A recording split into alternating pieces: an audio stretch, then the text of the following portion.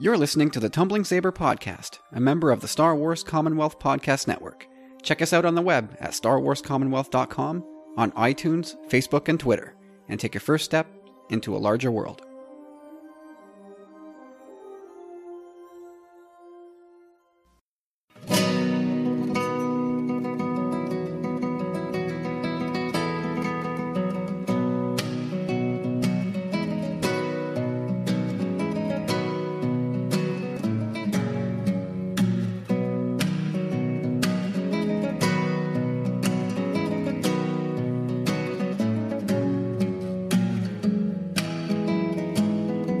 Hey everybody, welcome to episode 64 of the Tumbling Saber Podcast. My name is Kyle.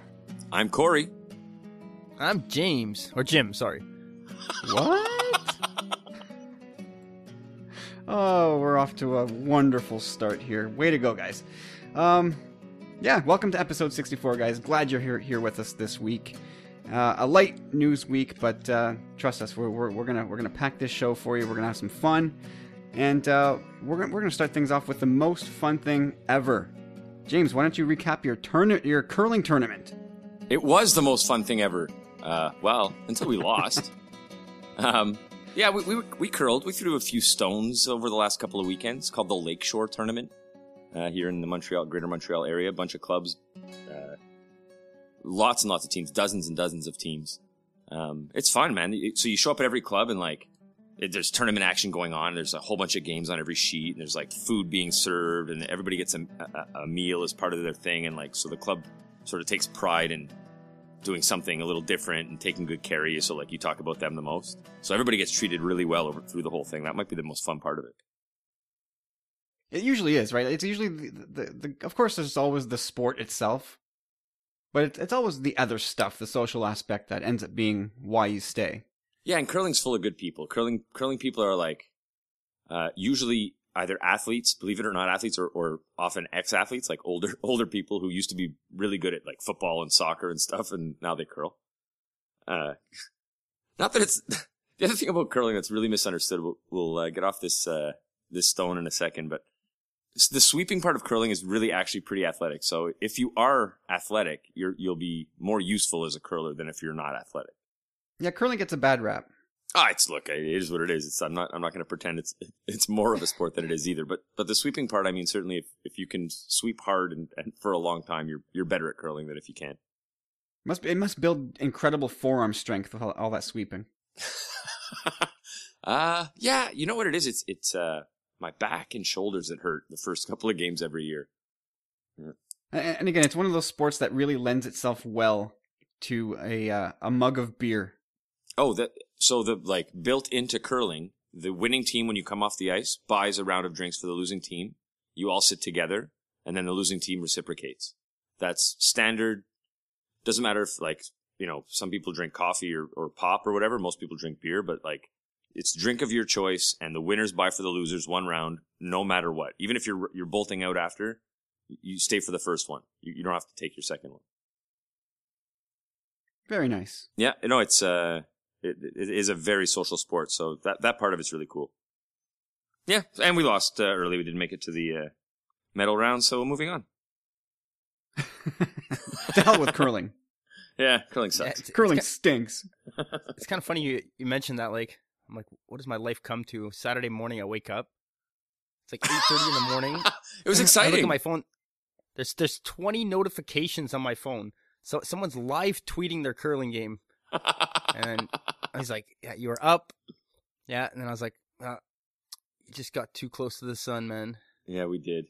We were looking Corey, good for a while. Corey, you're a father. Who do you think you are getting up at 8:30 in the morning being a dad?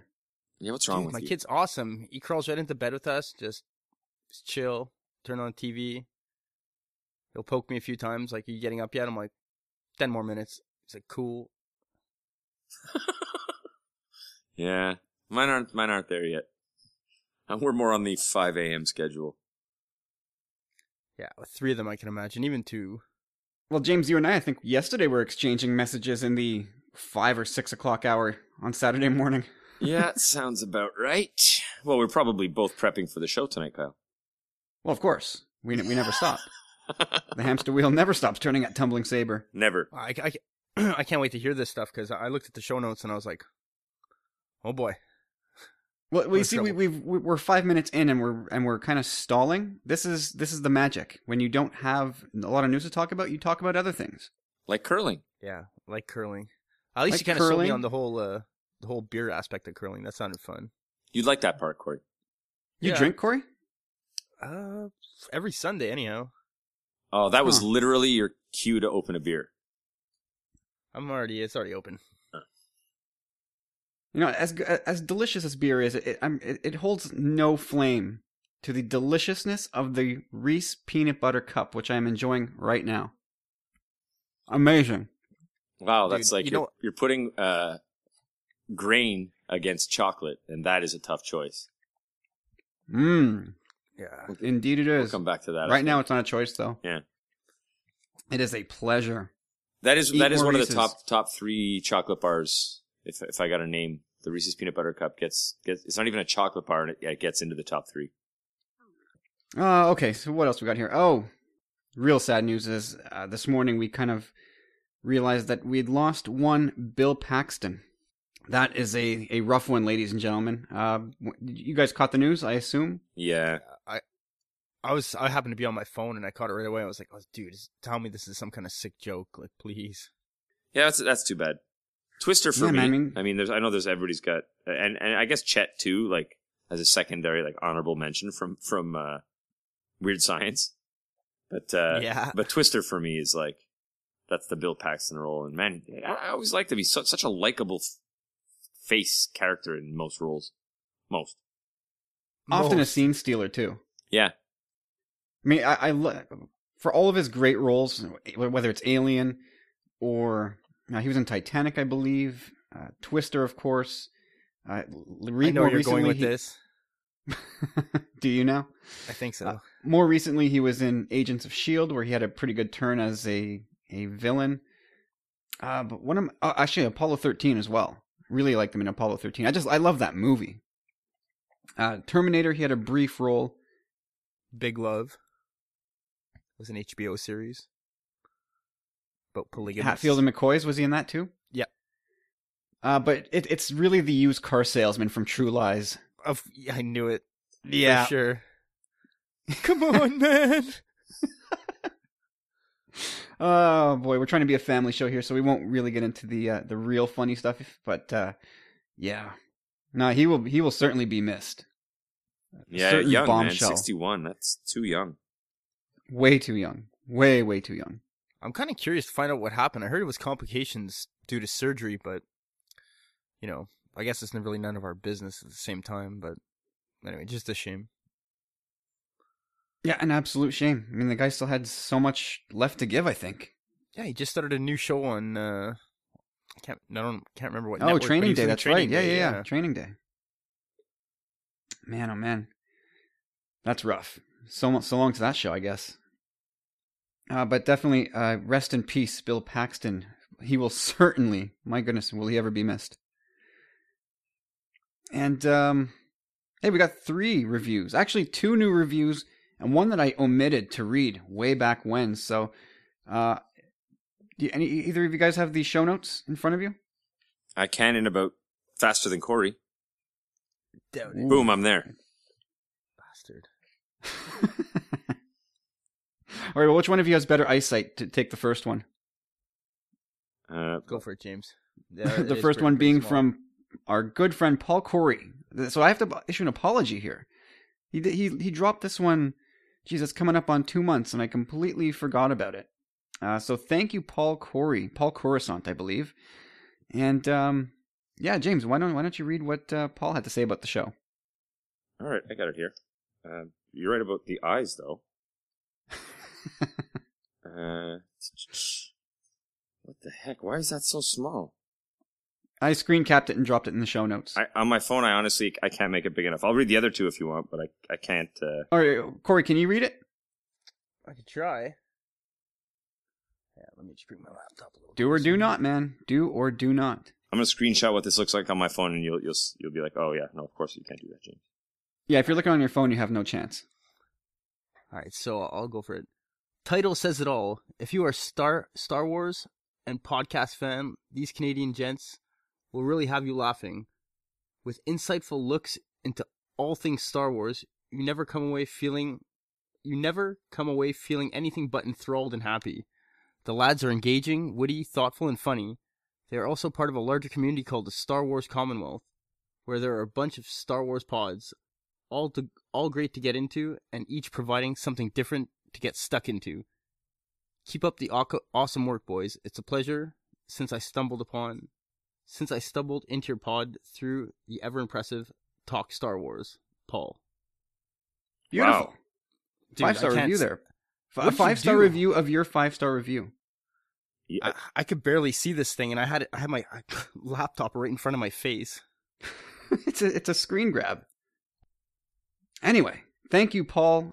Sorry I left this out way back when. That's typically not what I aim to do here. And James, I think you can probably make out better with the second one. Oh, easily. Yeah, no problem. The other two are like legible and big enough to read. So another 5-star review coming from some unknown person that we'll name later. Remember thinking about Star Wars and talking about it with your friends? The Tumbling Saber takes that feeling and bottles it up for you and bottles it up for your podcasting consumption. Basically, it's awesome sauce. By one C. Candido Music. So we don't know him. He's probably not related to Mr. Carlos Candido. But thank you to that strange gentleman for your awesome review. It's awesome sauce. I've heard of him before. He's a huge 3PO lover. Candido loves 3PO. Candido hates him. Something like that. I think you can delete reviews once you put them, so let's not poke the bear too much, okay? That's a good analogy for Mr. Candido, actually. Yeah, there you go. Well, Carlos, thank you, sir. Much appreciated. Yeah, all joking aside, thanks a lot, man. He's also a podcaster, so he gets exactly what goes into putting a show out every week, and so a 5-star review means a lot. Thank you, man. It means an awful lot. As does this review, titled "The Magical Men of the North." I like that. Maybe we should just rename the show. Someone might have, yeah. 5-star review. I found the Tumbling Saber podcast the best way, through a recommendation of another excellent podcast that I trust, and I've been in love with them ever since.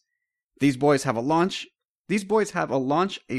natural friendship, and their banter is great fun. They have an encyclopedic knowledge of Star Wars that's both great, fun, and engaging, and they have some brilliant takes on all things Star Wars. They are appointment listening, and I recommend them wholeheartedly to any and all Star Wars fans out there. I'd give 10 stars if I could. Check them out. Wow. Coming from the Emerald Isle, one Dave Donovan.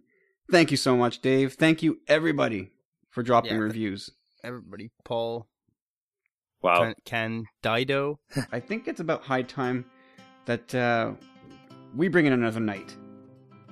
And I think we should take a few minutes here to welcome to the knighthood one of our good friends who's been really helping us out lately and having his input across the Commonwealth. Let's hear it for one Matt Keegan down in Australia.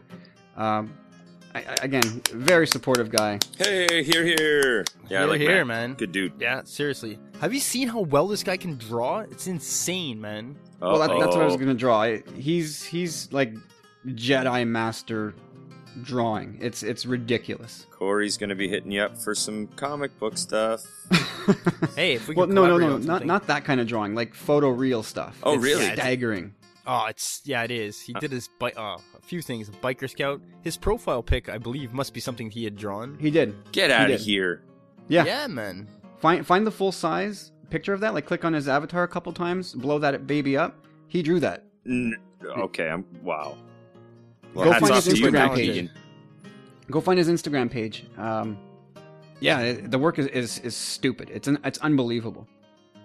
He did a probe droid recently. He did a Biker Scout for his kid. Really nice. No, I think his most recent is a Scarif Shore Trooper. It's jaw dropping. Or maybe it is the Shore Trooper, not the Biker Scout. Yeah, I'm pretty sure it's the Shore Trooper that you're thinking of. It's Yeah, he did it for his son. I'd pay money for that good. Wink, wink there, Matt. Yeah, no doubt. Oh, Totally a skill I wish I had continued developing as a kid. Yeah, you were Not that I Kyle was ever actually got- quite good. You were pretty good. Not even close. Not even a tenth of that.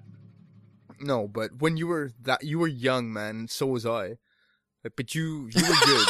you were young, Kyle, once, and so is Corey, by the way. No, but like to be that good at that young of an age, like I'm talking like Kyle was probably like 12 and he had a pretty good knack of it, you know, like.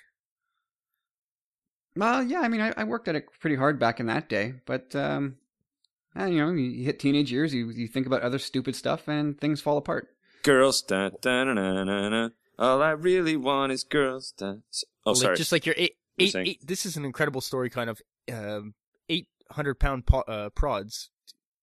You've obviously been dealing or speaking with him lately, Kyle, and he's allowed you to use as your cover image one of his latest pictures that he's drawn, right? Correct. So I had a conversation with him recently because we were talking about the old comic book magazine called Wizard, and Kyle and we used to buy this magazine, I think, kind of religiously from about issue 8 till maybe about 20, and then I don't know, we just stopped, I guess. But in that time, there was always this fan section for kids to send in their drawings, right? So Kyle and I, being of that age, and we were always drawing superhero stuff at that time. Basically Mike Pascal, I believe his name is. Michael Pasquale? Pasquale, sorry. He drew the Spawn thing with the wizard hat and all that. And I remember that image. I must have been, 14 years old? Same as him. He was 14 when he drew this thing, so we're most likely the same age. And he submitted it. It got put in the magazine. And then he retweeted it about maybe 2 weeks ago, and I saw it online, and I was like, oh my God, like, I totally remember this. Like, he's like, really? I was like, yeah, for real. And Kyle as well. You remembered as well, no? Oh, definitely. Yeah, that was in like the waning years of our comic book collecting. But I definitely remember that. And I'm definitely going to be buying a print or two of his. I think supporting these independent artists is a good thing to do. So I'm going to do that. Yeah, so there you go, guys. A couple new knights to the Commonwealth, joining the ranks of Ads and Carlos, Connor, Steve 1-5 with the Gen X Wing crew. I wish I had actually put together a full list of Dave all the Donovan. knights. Don't forget Dave Donovan, Kyle. Yeah, Dave Donovan, sure. Yeah, we've got a bunch now. Some of the good people that do really good stuff for us at the Commonwealth. Dave So, sent me welcome. this. Sorry, I'm just before we walk away, and we're still tangenting a little bit. Dave sent me this idea this week with a picture of Luke Skywalker wearing a Gandalf outfit, like Gandalf the White, holding his sword, and he's like, imagine if every time Gandalf disappeared in the story, he was taken off to a galaxy far, far away. he had tangented out this whole like alternate reality.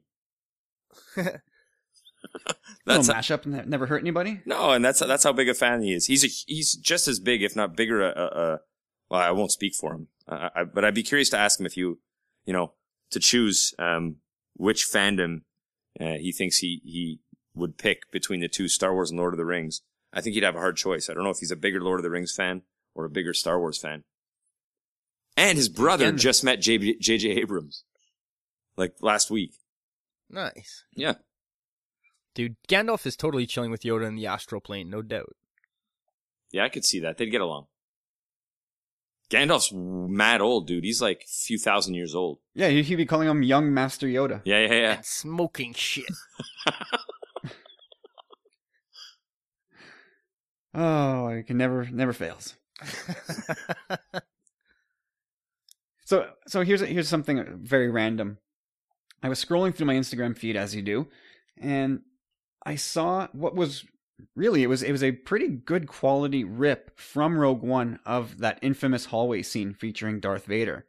And so I stopped and I watched it, of course. And I had Harley on the couch with me, but she was entranced with her Disney Channel. But I guess something had caught her eye. Maybe she was actually out of the corner of her eye looking at my feed as I scrolled through. And she goes, "Oh, Daddy, stop. And she makes me go back up once I'm finished. She goes, is that the Darth Vader from Rogue One that I would find scary?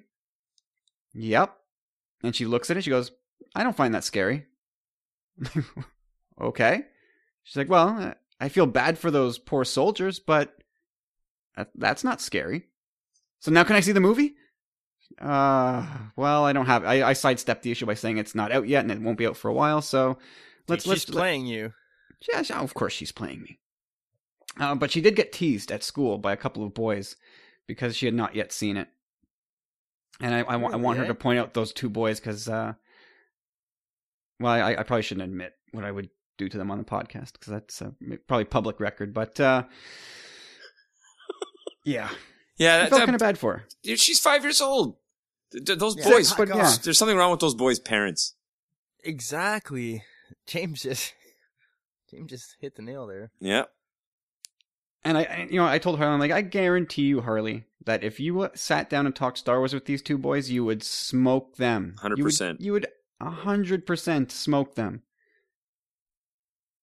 I mean, she's to the point where she can identify people's themes in the soundtracks. Anyway, I felt bad for her, and also, like, are you warped that you weren't scared by that Darth Vader thing, or is it just because it was like a 2-inch screen that it didn't bother you so much? Yeah, it's 2-inch screen. Because in theater, the first time I saw it, I was like, oh! Well, and she may not, at 5 years old, be able to fully appreciate nor articulate her full feelings on what she saw. But it's also... Yeah, well, I like that she went to the level of saying, well, I feel bad for those soldiers. Yeah. But she's like, otherwise, whatever, I didn't find that scary. It's such a... I don't know, I found it a scary scene in the sense that, like, if you... Like you said, I found it scary. On a small screen, plus the build up to that, like, there's the battle, and then the fact, like, you see all these people, like, running, like, and then Ryan Johnson hits the button. Oh, no. Gareth Edwards. Yeah, Gareth Edwards, sorry. No, I think you're right. I think you're right on the money. If she saw that on our regular TV here at home with the music and everything and the build up to the scene, yeah, I think she'd have an entirely different reaction. Maybe, and maybe not. That's the other thing. Like, it may not be the big scary climax moment that we would expect that would scare kids in that movie. There's lots going on. It's not gory, Darth Vader scares particularly, us, right? I mean, Darth Vader's always been our boogeyman. That's what I mean. Yeah. For her, it's whatever bad guys are in the Disney movies. It's the bear from Brave, and it's Marshmallow from Frozen. Those are the people that scare her. Except when he says stuff like, "Don't choke on your aspirations, Bennett." I can almost hear Bennett there, you know? I like that line. Yeah, that's a good cross. That's a good crisscross there, Corey. Yeah, that was nice, eh? All right, I've got an unpopular thought here. This is going to ruffle some feathers. I don't know about if it'll ruffle your feathers, but somebody listening is going to want to reach through their internet line and choke me. But you know what? I've been listening to the Rogue One soundtrack a lot, like really a lot. And I'm going to say that it's better than at least 2 Star Wars soundtracks and possibly 3. Really? I thought you were. I really thought you were building us up there to say, like, yeah, like I'm not a fan at all. I'm trying to like it and I can't. That's what I thought he was going to say too. Nope. It's following a similar pattern to The Force Awakens, where at first I was underwhelmed and it grew on me. But is this this like when you're on a road trip and you only have like 2 albums, and by the end of the road trip, like, you love one of those albums and you hate the other one, but it's just because that's all you had? Like, if you're listening to it a ton. No, I've got Spotify on my phone for the car rides. I have No, I know you have other choice, but you said you've been like ODing on it. So, like, is it just because, like, you just listen to so much that you think you love it more than you do? No, it's because the more I listen to it, just the more I come to like. I'm like, man, I dig this track now. I really love this part. That's good. Of the soundtrack. That's good. Did you see? It's really gaining ground with me. It's past The Force Awakens. That is one of the 2 that I think it's better than, hands down. Slap in the face to J-Dub. I think I think it's you. If there's someone to speak to it, it's you. You definitely spent time on all of the soundtracks, so I don't think that those comments are put out there with willy nilly, as they say. I kind of caught myself off guard thinking that. I'm like, wait a sec, I like this better than The Force Awakens. And you know what else? I like this better than Attack of the Clones. Wow. Well, there you go. Interesting. Yeah. He said it. Have at him. That's Tumbling Saber on Twitter. Yeah. Yeah, come at me. Come And at I also... it's really close. I'm not sure if I like it better than Return of the Jedi soundtrack. Okay, now you're ruffling feathers, Kyle. Now, exactly. I knew I would. But you know what? Once I went to the original of all trilogy. the albums released since Day for Night, World Container's my favorite. But of all the albums released since Day for Night, I've listened to World Container 10 times more than any other. We went to see them in concert in Toronto, so we listened to it the whole way there and like all weekend before the show. And so I think there is something to be said for like spending a lot of time with something in your ear. Yeah, it definitely it infects you in that good way. Yeah. But no, World Containers is a good one. It's very listenable right through. And that's one of the things with the Rogue One soundtrack, and I'm finding it very listenable all the way through. Whereas some of the stuff on Force Awakens is great, but there are lulls that I to this day I skip through. I don't want to hear this. Like Rey meets BB-8, boring track to me. Boring. Bye-bye. Yeah, Finn's Next. Confession. Bye. There's 4 or 5 tracks on the Force Awakens that I'm just nope. Move on. And there is some gold. Rey's theme is gold. Jedi Steps, amazing.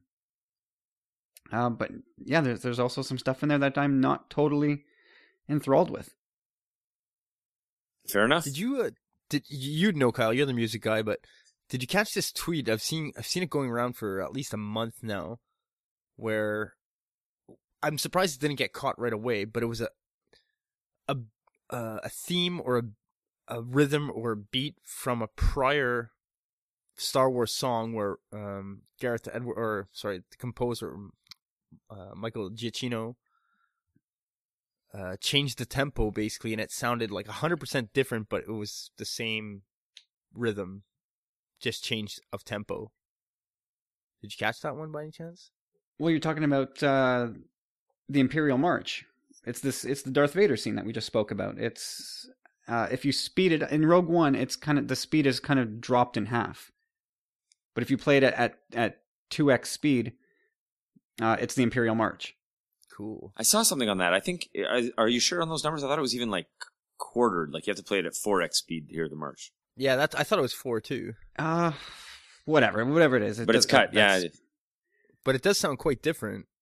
Oh, and yeah, it's you have to have, I guess, a special insight into music and how music is actually written and put together to pick that up. But yeah, it's undeniable. Once you speed up the Rogue One soundtrack at that section, it's the Imperial March, and it's one of those mind-bending things. Like that's on the level of hearing Palpatine's theme sung by children at the end of The Phantom Menace. Yeah, true. That was another good one. But it like you just said, it not an easy thing to pick off, and I think that can be you can explain. You can see that in the fact that it took this quite a while to come out. Like it wasn't like the movie came out and bam, there it is. You know, like it took at least a month or so to break. Yeah, it took a while for sure. See, Corey, we're now a half hour into the show, just like that, and we haven't even spoken about really anything yet. So there you go. You can cast your worries away. I was never worried. I just wanted to talk about toys, man. You mean you wanted to your whisper toys. about toys? Yeah, exactly. Well, we'll talk about it. Trust me, I had a whole shtick, like I said. Yeah, well, you can sit on that for now, because we got to talk about for the third week in a row, the Rogue One home video release. It's been confirmed. We know that now. StarWars.com dropped a bunch of info over the week, so I thought we could take a bit of time to go over the extra content, if you will.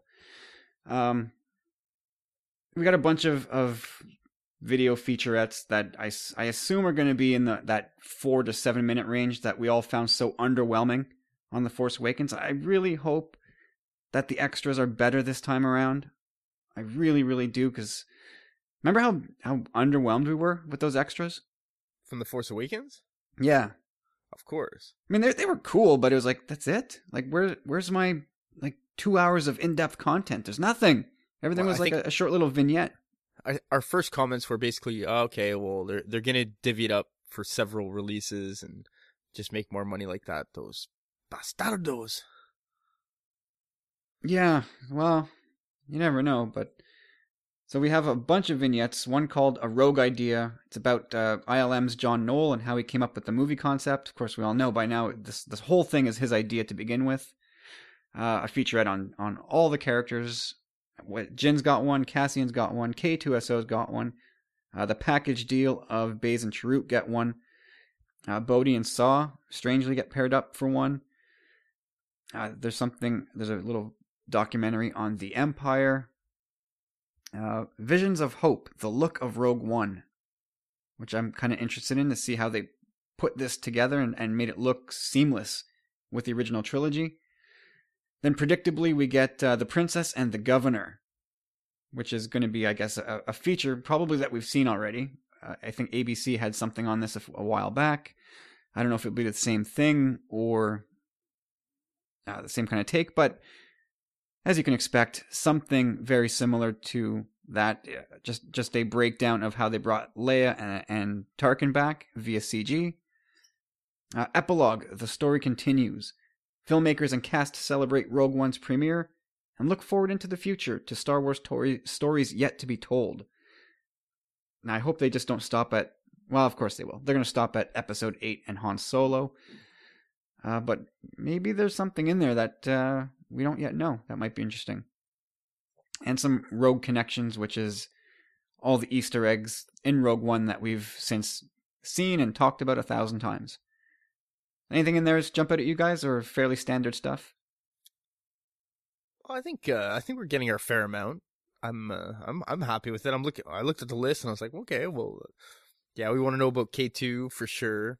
The Princess and the Governor, definitely. Yeah, that was the one for me too, the Princess and the Governor. But like Corey said, I didn't look at this one like with the last release and go, this doesn't seem like anything. Like there seems like there is some content on it. We'll see. You never know. It could just be a lot of titles. But yeah, it sounds like there's going to be a reasonable amount of content for the people who really want the extra stuff. Well, I sure hope so. The one thing I say that is kind of missing, I think it's kind of missing, like you don't see anything about deleted scenes, which I've heard people on Twitter kind of complaining about a bit. Fine. But also, I would like to have heard, like personally, I would have liked to have heard a little more about the reshoots. Because again, you could have all these deleted scenes from footage that wasn't used or never used, like, and you can kind of explain what they did different, why they did it differently, which I think would be very interesting. But who knows, maybe we want to keep some things closer to the heart, right? Yeah, I think some of that stuff will eventually come out. I think the making of Rogue One book comes out in the fall. I want to say the fall. But yes, I imagine some of that stuff will never come out. I think some of it's sort of a dirty little secret that they don't want to talk about the reasons why. Because, i.e., it wasn't very good.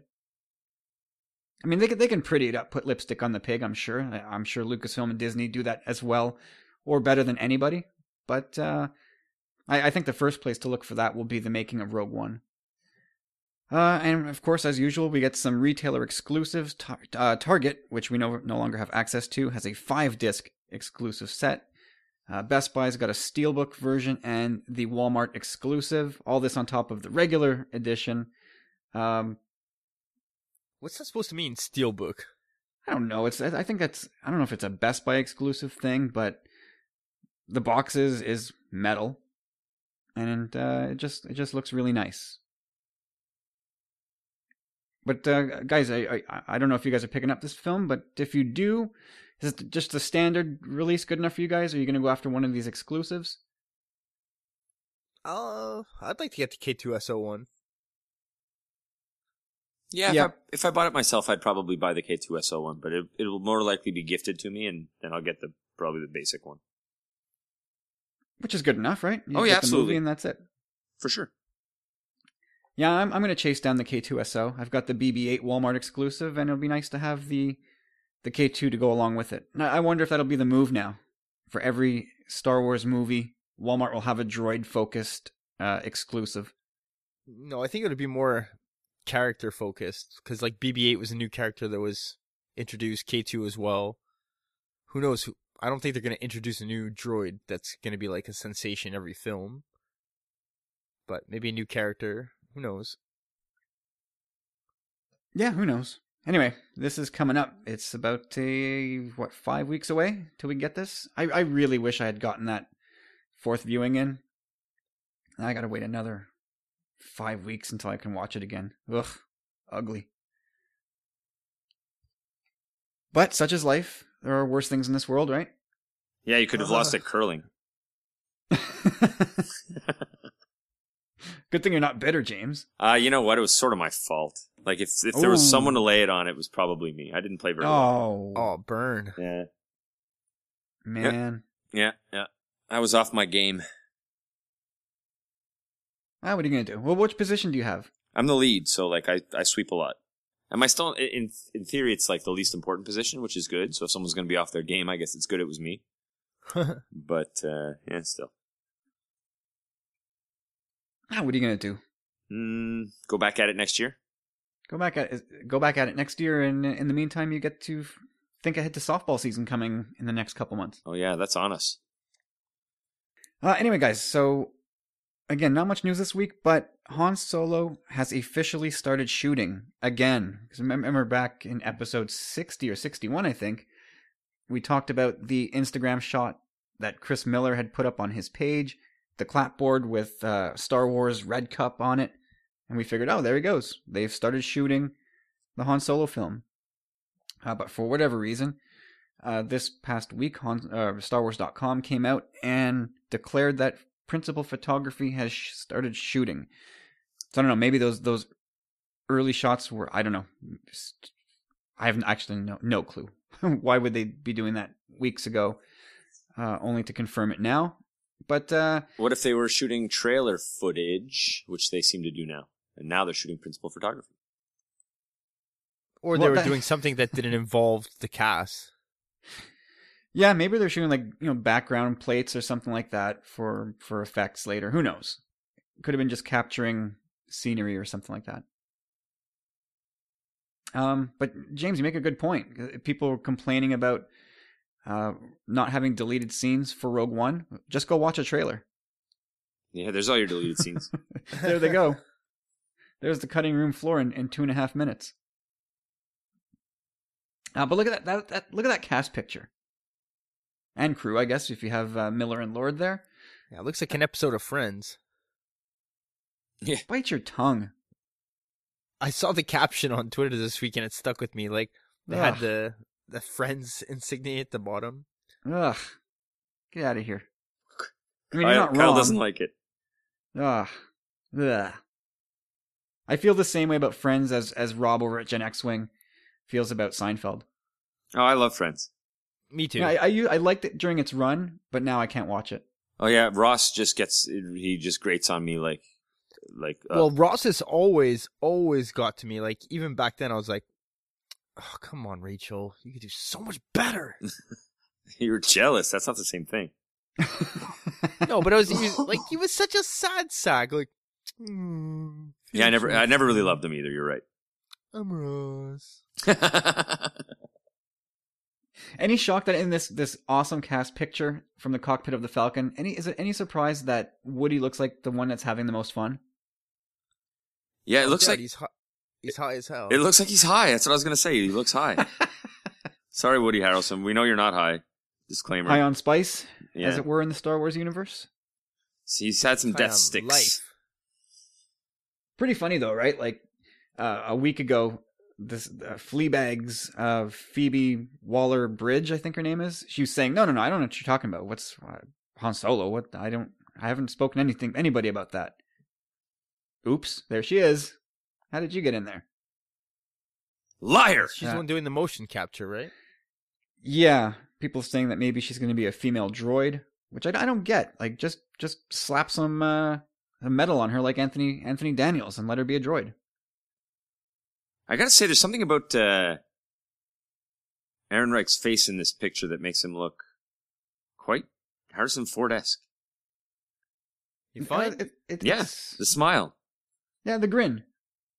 Yeah. But I mean, he looks short, though. Even sitting down, he looks short. Yeah, I mean, Harrison Ford is maybe 6'1", I think, in his prime shooting these movies. I have no clue how tall Alden Ehrenreich is, but yeah, I mean, they have ways to shoot to make things. I mean, if they can make Tom Cruise. I was gonna go to Tom Cruise. I guess he's the benchmark for this, eh? Yeah, he's the benchmark for trickery like that. Wesley Snipes. I mean, so many of these guys are just tiny, tiny people, and they're made to look so big in real life. They're just not. Yeah, I mean, great looking cast, but I'm looking at Emilia Clarke, and not that her hair really gives it away, but Corey, do you think that she might be playing Arinda Price or Governor Price from Rebels? Do you think she might be one of the villains in this movie? The hairdo's not quite the same. Nor is it the same color. But, she's a British actress. The hair is plausible. It's plausible that they could be giving her a Price haircut. I don't know. It's a reach. I know. I went right away low hanging fruit. Like, obviously, either associated with Han or Woody's character. Hey, maybe she's Woody's daughter, and Han tries to date her, and that causes the falling out. Huh. Well, I think it's suffice to say that no matter what we look at this one, like, Han is definitely going to be in some kind of bad breakup or it's not going to end well for him in a relationship, and I'm pretty sure that he will be having some kind of love interest in this movie. Well, of course it is. Han has to have a love interest. Well, it's definitely not the droid. Oh, wow. Maybe it is, and that's why he doesn't seem to like droids at all. Come A New Hope. Become a permanent resident goldenrod. That's one of my favorite lines in Star Wars. Yeah, maybe there was a bad breakup, a bad sex bot thing with Han. You never know. It's I took my shirt off and the head started exploding. And so there's Chewie in the picture, looming over everybody, a giant 7-footer.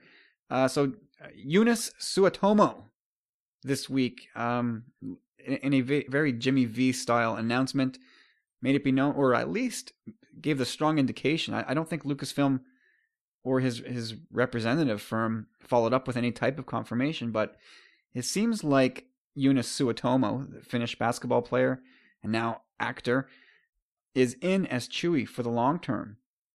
And I wonder if that spells the end of Peter Mayhew's participation in these. I have to imagine they'd probably keep him around as some sort of consultant, but it seemed very much from the tone of his letter that he sent out to fans, Suotomo that is, that he's it. He's the guy. Yeah, it seemed like a passing of the torch kind of deal. And we can't complain. I mean, Chewie from The Force Awakens and his action sequences was as upbeat and functional as he's ever been. So, no, I mean, Peter Mayhew, love the guy. He looks like such a gentle giant, but from personal experience, I can say that he is. He was an absolute joy to have met. I'm so glad that I got to meet that guy. Well, after all was said and done last night with with Rebels and the hockey game, I put on some Clone Wars, and it was the last episode of season 3, and lo and behold, Chewbacca made a cameo, and it was awesome, man. And then I watched the documentary behind it after, and he was Peter Mayhew was right up in there, when they were doing this episode, how are we gonna do this properly, right? And they had him as the episode with in the forest. Yeah, with Ahsoka and the Trandoshans hunting. Right. Great arc. Yeah, that was a cool good. arc. Yeah, really fun. And they did him so well too. So you're saying Peter Mayhew was involved with that? Yeah, he was like you said, a consultant kind of. Huh. Interesting that they would bring him in for an animated show like that. Yeah, very cool. So a couple of the takeaways here with regards to this release. So it's still untitled, the movie. And so I guess we can take bets as to whether or not they will reveal the title at Celebration coming up or at D23 in July. Anybody want to take a bet? Well, first and foremost, do you think there's actually even going to be a title to this movie? Yeah, I don't think they're going to name it Han Solo. You think it's going to be a Han Solo story? I don't think so. Han's Solo? That'd be cool. No. Personally, I haven't even thought about that yet. Like, I thought it was just the Han Solo movie or the Han Solo story, you know. No, I think we're due for an actual title. I think it's all just a matter of whether or not it's going to happen at Celebration or D23. Yeah, I think it's a little Celebration would be a little too soon, seeing as how we just got The Last Jedi not even a month ago. Yeah, I mean, I figured at Celebration you probably get one big announcement per medium. You know what I mean? Like, so in movies we'll probably get one bombshell for The Last Jedi. We'll probably get some kind of bombshell for the 40th anniversary of A New Hope. And no, I don't mean the release of the old unedited, unaltered versions. There'll probably be a big reveal as in terms of books or comics. There'll probably be a big reveal in terms of the animated stuff. So I think each one gets slotted with a big reveal. So yeah, maybe you're right. Maybe D23 is when they give us some sort of title. That would make more sense to me anyhow. And the other thing is that they've officially put it to paper now. May 25th, 2018 is the slated release date for the Han Solo flick. So are they giving up this December time that they've owned for the last couple of years and presumably will again this year?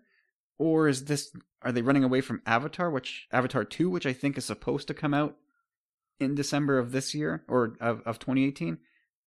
I don't know what's going on here. I think the number two is key. It's either because they're going to put out 2 Star Wars movies, and they're testing the waters for both markets just to make sure they're both going to work, and their plan's going to be like Christmas, spring, or it's Avatar 2. One of those two things. Those are my 2 guesses. I think it's a matter of both. Like James said, moving it to spring, then you can have your trilogy as well, and then keep it that way, like spring, Christmas. As soon as one comes out of theater, another one's coming in basically for that time period. But yeah, Avatar, I think, in my personal opinion, I've been saying it a long time, like, it's got to have something to do with it. You don't want 2 movies like that in the theater at the same time, especially around Christmas. Like, it's just, you're saturating the market with sci-fi. Like, I don't even think it'd be good for the business at all. You know, like, you got to keep them separated. I'm sure it'd be great for the business. I think there's nothing that Cineplex would like more than to have those 2 movies out through the holidays. Yeah. If anything, they'd probably want there to be just a bit more breathing room between the 2, so that they don't cannibalize a bit of business. No, you wouldn't want the same launch night. That's true. But if one came out December 9th and the other came out the 26th, boom. Man, they're in heaven. That's enough leadway. Like, it gives the film enough time to get a foothold. A week, a month, 3 weeks, whatever. Yeah, so Avatar 2 is scheduled to release the 21st of December. So even if Han Solo took its usual December slot, which would put it, I don't know, on a December 14th or 15th release. It's a week. That's not even a week. And then you would assume that Avatar 2 would come in and just either bounce it right out of the number 1 slot or take a bunch of its business away. Yeah, big time. Like, there's no way that Disney's going to do that. Like, so I mean, they could be backing up to May just, and now look what they're doing. They go and they put it in May, and I don't know if they're putting it in direct competition with, but they're putting three weeks room between it and Avengers: Infinity War. That's true. Yeah, but that's them and them versus them. Again, you're cannibalizing yourself in a way, though. Like you're not giving these movies ample breathing room. Who knows? Maybe Infinity War will get pushed to a July slot. That'd be good for the usually Independence Day weekends, a big one. That would be a good weekend for Infinity War. It would. You're right. And I mean, there's 3 weeks between movies, Avengers and Han Solo. So maybe that's enough for Avengers to kind of lose its initial steam. I would imagine that when these guys forecast this stuff, as much as the number crunchers want them to be conservative, the people making the plans probably still err on still probably hope for the best. So when the people would have to be saying like, no, we need at least a month. Like even if 3 weeks is probably enough room in between, like I can't imagine them leaving that little breathing space, thinking that both movies are going to be huge. You know what I mean? Yeah. Anyway, I still think there's a very good chance that Avatar 2 gets bumped. I mean, this is James Cameron. He's notorious for bumping this project down the road. So I think it would be a good value bet to put a few bucks down that Han Solo does get moved to the end of 2018. Anyway, guys, that's the end of the news for this week. My God. Corey, you were right. We've got nothing to talk about. Whatever. Anyway, I'm still super excited for Han Solo. The more every time they release something, I'm more excited about it. Agreed. I agree, and quickly, like I just want to say, I've been seeing some feedback, like some backlash on, like again, to each their own, but yeah, a lot of people like, I can't believe they're doing this. And I'm like, really? Yeah, but Corey, you got to understand, you love everything, and you've basically said there's nothing they can do that I won't like. But some people, there's definitely a lot of stuff they could do that I won't like. Will they do that? I don't know. Like I have. You don't think so? I'm trusting them right now. I think they're on their game. But what I was going to get at is they've basically picked arguably the single most beloved character in from the OT anyway, and they're making a movie about him, and so of course you're going to like have divided the fandom when you do that. Of course there's going to be some people who go like, no, leave it alone. It shouldn't. It's like Goonies, man. Basically, this is for some people, they're redoing Goonies. Yeah, for some people feel like you don't need to demystify Han Solo. It was cool to have his background murky and leave it to your mind's eye. You'll never recapture his charm. Part of what his charm was the era he was generated in. That like late 70s swag. You just won't be able to recreate that. So you can't make him cool, retro cool like he was. Yeah, I saw a lot of people hating on Mr. Ehrenreich and just saying like he looks nothing like him. This is like sacrilege. I'm like, okay, relax, man. Like this can be a fun movie. Hey, in the history of the world, after someone has been told to relax, no one has ever relaxed. Yeah, that just makes it worse, right? Dude, trust me, I have a wife. You do? Trust me. James, Corey has a wife. I know. What's that about? We can make her appear if we talk about toys loudly. Shut up. But you know, yeah, that doesn't go over too well. Hey, everybody, Facebook message Corey and ask to see the pictures of his toys. His new toys. Kind of like no, don't do that, please. If you want Corey to be part of this show, don't send that message. But I'm almost like ashamed now. The more and more I'm on Twitter, and even within the Commonwealth, like the guys over at the Nerd Room, and like I'm looking at their collections, and I'm like, wow, like mine's so lame compared to theirs. But there's a reason for that. We'll get into that on Sith Disturbers, I think. Like Qui-Gon says, there's always a bigger fish. Yeah. So where do we go from here? Is it time to talk Rebels, Corey? We could do that. Guess we could do that. Cool, I could use a tea. All right, so we're going to talk about Rebels. James is going to go grab a nice cuppa, and James, we'll ping you when it's time to come back. Ping! Cool, guys, have fun. All right, Corey, so here we are. We're plowing ahead here with the Rebels season. Number 3 is it's getting close to the end, man. We've only got 4 episodes left? Yeah.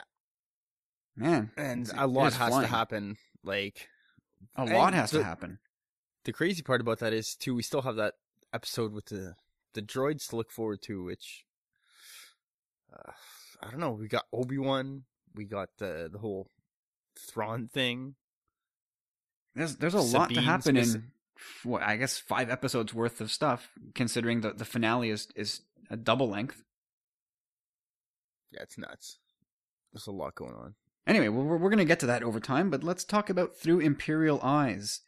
And I will just say that this episode had me right from the early previews that StarWars.com released over the course of the week.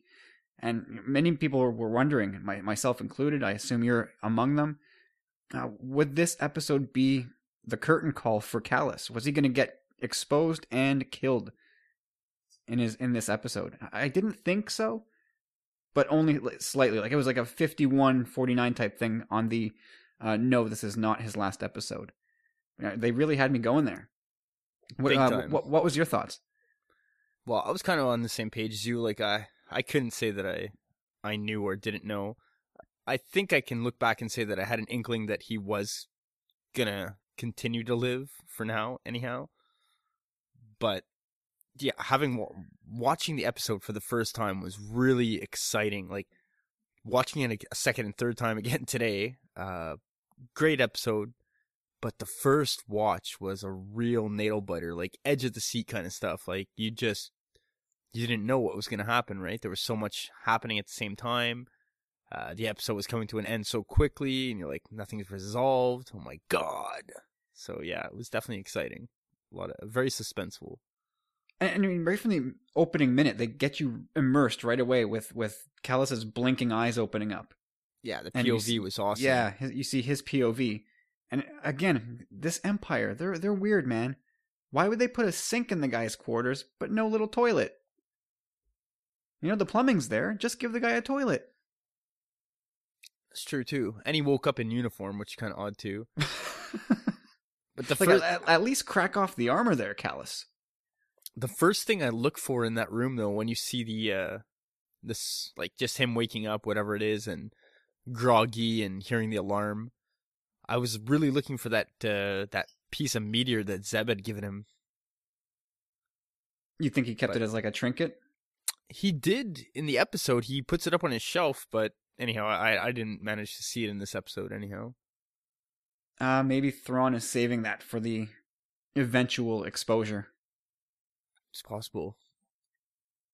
I mean, this was I have to say, this is probably one of my favorite episodes of the entire series. Wow. Yeah, I would definitely give it a, I don't know if I want to go as far to say top 5, but definitely no doubt top 10.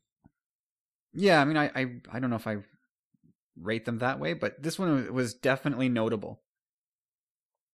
So, I mean, without going beat by beat through the episode, I mean, it definitely starts with the Empire trying to get the drop on the rebels. They've captured a shuttle, which is being piloted by Ezra, and he's on a little covert mission to spring Kallus free, because it's time, I guess, in their minds, to get Kallus out of there before he's exposed and killed. And well, they know at that point that the Empire knows something about a Fulcrum agent. They do know. They know that the Empire's been tracking Fulcrum transmissions. But it's funny that Kallus doesn't know that. The rebels know, but Kallus doesn't know. That's true. That's probably, it could be Thrawn operating, solo style. Doing his thing. Yeah.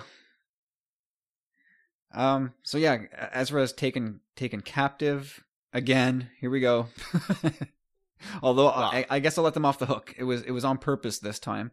But here we go with another member of the Rebels team being taken captive. I liked his gear too, but just like those air vents or whatever you want to call them, those tubes. They always add so much to the costume. That outfit. I think we talked about this last week, even when we were talking about Macquarie stuff. I'm pretty sure that's the Macquarie concept for Luke Skywalker. That outfit. I mean, not so much the helmet, but definitely the rest of his getup was very Macquarie inspired, I think. No, you're right. Like we had brought it up that one image where he's battling Vader with the scuba mask or whatever. He's got those 2 tubes kind of running down the back of his back. Yeah, and it was what, like a dark blue and a rust color? Yeah. If I'm not mistaken. Yeah, I think that's another McQuarrie concept that was pulled, and we were waiting for that one. I think we specifically talked about that one. We had no idea it would be used a week later. So we've got AP5 Chopper decked up as an Imperial droid once again, and they're aboard an Imperial cruiser, and they're trying to just steal enough information, more information again. Codes, I think they were after, right? Yeah. And anyway, well, they were trying to get codes to Kanan and Rex. Excuse me. Right, Kanan and Rex. They wanted to get them codes so they could land, right, and then get them out of there. Yeah, the plan had changed once Ezra got shipped over to Thrawn's Star Destroyer. Yeah, little curveball there. We get another heavy dose of Thrawn, and I gotta say, I'm less and less impressed with Thrawn the more we go here. Interesting, because I can almost quote you as saying is, I ran a poll at the beginning of the season asking if Thrawn would ever get physical. And this episode did indeed answer that question, but a lot of folks were on the same accord as you, Kyle. I remember you strongly being on the page of saying, no, he's just too smart. He's not going to get, no one's going to put him in a corner, kind of, you know what I mean? Right. Like, and I mean, just give you 2 steps ahead of the game. Right. We see him training with those assassin droids, those huge droids that took out Zeb no problem. Thrawn's going fist to fist with 2 of them and beating the tar out of both. And so what bothers me is that they've basically made him like a Mary Sue. He's perfectly smart. He's perfectly trained. This guy, there's no flaw to this guy. And it's driving me a little bit cuckoo now. Oh, trust me, I think his flaw, once discovered, is going to be his downfall. I think this guy does have a flaw. He's too thorough. He's too, I don't want to say callous, but he's too involved in himself. He's too overconfident, and I think that's going to be his downfall. But that's also the Emperor's downfall. Your overconfidence is your weakness. I mean, we're gonna do that again? Why not? It could be a recurring theme. Okay, I guess. But I'm bored with his monotony. His monotonous voice is driving me a bit cuckoo as well. Dude, I know you're cool and collected and you're always thinking and everything is on the even keel. But can you be any more boring? I think that's part of his character, like we've seen him lose it once on that guy. The episode with the Calicori. Yeah. Where he kind of just grabs the guy and he's like, but then he regains his composure. And I think that's part of being a good bad guy, is just remaining composed and not lashing out, and getting angry. Because once that happens, you kind of start losing your cool. You're not thinking clearly. Yeah, well, you know what? We saw the clips in the trailer way back when of Thrawn getting physical. But now we've seen those clips. We've seen Thrawn get physical. So if he does it again, it's going to be a footage that we have not seen. So I wonder, is this leading to an eventual throwdown between Kallus and Thrawn? Because don't forget, Kallus can throw down as well. Oh yeah. You think those two are going to go at it? Either one way or another, yes, I do. Not necessarily hand to hand, but I think this season's climax is heavily going to involve the 2 of them. Yeah, I mean, obviously their story's not done, but we know that in a battle of wits, based on this week's results, Kallus stands no chance because he threw his best pitch at Thrawn, and Thrawn saw right through it. Yeah, he really did. He definitely had the upper hand at the end of the episode. Even too, I thought, he's gonna get away with it. Like he did pull this off, but no, they still right away. Yularen and Thrawn were like, yeah, what was the guy's name? Lieutenant List.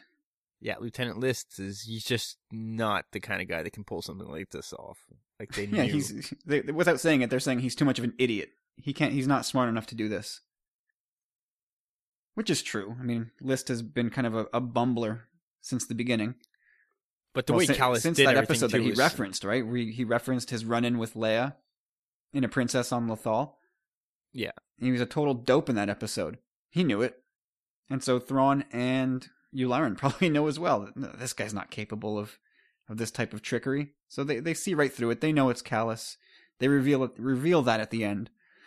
And we know now. It's just a matter of time before, I guess, the axe drops for Callus permanently. Yeah, Thrawn basically says straight up, I think, what does he say? I believe Fulcrum is going to be, Fulcrum will be more useful to us than Callus ever was. Yeah, exactly. So yeah, he's going to, obviously, I mean, everybody's suspicions were correct. He's going to use Fulcrum to lead the Empire straight to the Rebels. So all that work that Thrawn has put in, narrowing down all the planets from thousands down to 90, and now what seems, maybe 10, 12 planets? Well, I was thinking more like 20, 30, but... whatever it is. There's not many left. He's down to a relative handful of planets that the Rebels could be on. And so the net was closing. But he didn't have to do any of that work because Callus was going to do it for him anyway. Yeah, it looks as if that's what I wanted to ask you, kind of. Like, I hope his whole having erased that planet and moved it and chosen a different planet. Let's hope, first of all, he doesn't have an eidetic memory. Well, that will be the last straw for me, because I noticed that he didn't point that out, and we don't like he was staring at the map. Yeah, they definitely made a point of making like him stare at that for quite a while. And you're right. If they turn around and reveal that, yes, I know that you switched a planet out of my recording in an attempt to trip me up. If he's photographically memorized all the planets on his little 3D map, that's it for me. Like, he's perfectly calculating, he's perfectly trained, and he has a photographic memory. No. You've jumped the shark. Hey, who knows, man? The galaxy's a really, really, really big place. There could be some real special folk there. Not only that, it's just a matter of time that he overtakes the Emperor then. Because he's just as smart. But he knows at the same time that someone's been fooling around in his office. Like, I'm sure, like, with these, we can figure this stuff out in our day and age. If someone's tampered with something, you can kind of backtrack those steps, right? Well, and that'll be fine. If they have a scene with Thrawn saying, like, restore backup from this time yesterday. Oh, good. There is a difference between yesterday's map and today's. They jerked around with it. But if he just says, you know what? I remember you guys switched a planet on me, and I know that because I'm smart. No, I don't think they'll go that route. If they do explain it, I just hope in the long run, Callus didn't, point out that planet to him directly, which I think is going to be the case. That may be, then they may as well kill Callus now, because he's already led them right there. Yeah, but there's more for him to, I think he's going to have his moment in the sun. I mean, if they had more time, but what they should have done is asked Chopper to switch all the planets. Just move a bunch of them around. Yeah, but then he would have known 100% that something was done. But then he would still know it's still one of those 30 or however many planets you think he's got left. It's still the same 30 planets, but which one? But now he's switched one of those 30. Yeah, definitely a risk. Well, you mentioned his name before. We're finally reintroduced to Admiral or Colonel Yularen from Clone War fame. Nice to see him again. It was actually oddly comforting to hear his voice again. Yeah, I like they use the same voice actor, and like again, watching the Clone Wars now, I'm so into it. He's cool in it, like even in this, he's not so much like he's internal affairs, if you will, like an investigator. Like he's a by the book kind of guy. Yeah, I mean, Yularen's a good guy. I wonder if that's why they gave him that switch, because even in the Clone Wars, he never had that mean-spiritedness that an Imperial typically has. Like, he's always been just a good guy. And now they've just made him order. Sort of internal affairs, like you said. So he gets to maintain that good guy image of just being like an internal cop. He's not out there killing innocent people or oppressing freedoms. He's just keeping his own Imperial people on the level. Yeah, super smart. But yeah, I thought that was really nice. I mean, we were this close to a Rex Yularen reunion too.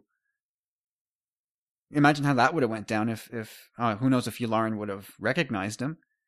I highly doubt it. No, you never know. If you would have told him his name, like, hey, it's me, Rex, but like... Well, Yularen would have recognized a clone. Definitely. And I don't think it would have taken him very long to figure out, why is there a clone still running around out there? Like, who is that one? I don't think it would have taken him long to figure out that it's Rex. What do you think ever happened to Gregor and Wolf? I like to think they're still fishing for those giant beasts on whichever planet they were on when we first met up with them. I hope so. I hope so too. Those are good dudes, good people. What else about this episode? I feel like we're cutting it short here. It was really a lot going on. This was a very tension-filled episode, more so than I think any other episode short of a finale. Well, I think the Rebels kind of underestimated Thrawn. Again, they didn't know he was going to be there, but Sabine's got to kind of cool it with her artwork. Like, Thrawn, I loved the way he, right off the bat, he's just like, the way he deduced everything was really nice. Like, it was logical. It was a conclusion that can be made. Yeah, well, I thought there was some jumping there too. Well, look at the lines, look at the colors used. This is the artwork of Sabine Wren. And, well, then that must mean this helmet was worn by Jedi apprentice Ezra Bridger. What? Okay, fine. You know everything. That's how they broke into my office. Yeah, and that's he tricked his way into my office and blah blah blah. Anyway, because that guard was his failsafe, and that guy was pretty strict. Remember, like they made a point of doing that at the beginning, like when Lieutenant, what's his name again? List, yeah. He's like, I'm Lieutenant List, let me in, blah blah blah. And the guy's like, yeah, just give me your data card or whatever, Yeah, there's no exceptions. Anyway, you have anything else you want to say about this episode? Very good episode. Like, different kind of genre in a way. Like, nail biter, suspenseful, mystery, like spy. Had a lot to offer. It definitely did. I was very, very pleased with that episode, but one that you really have to pay attention to.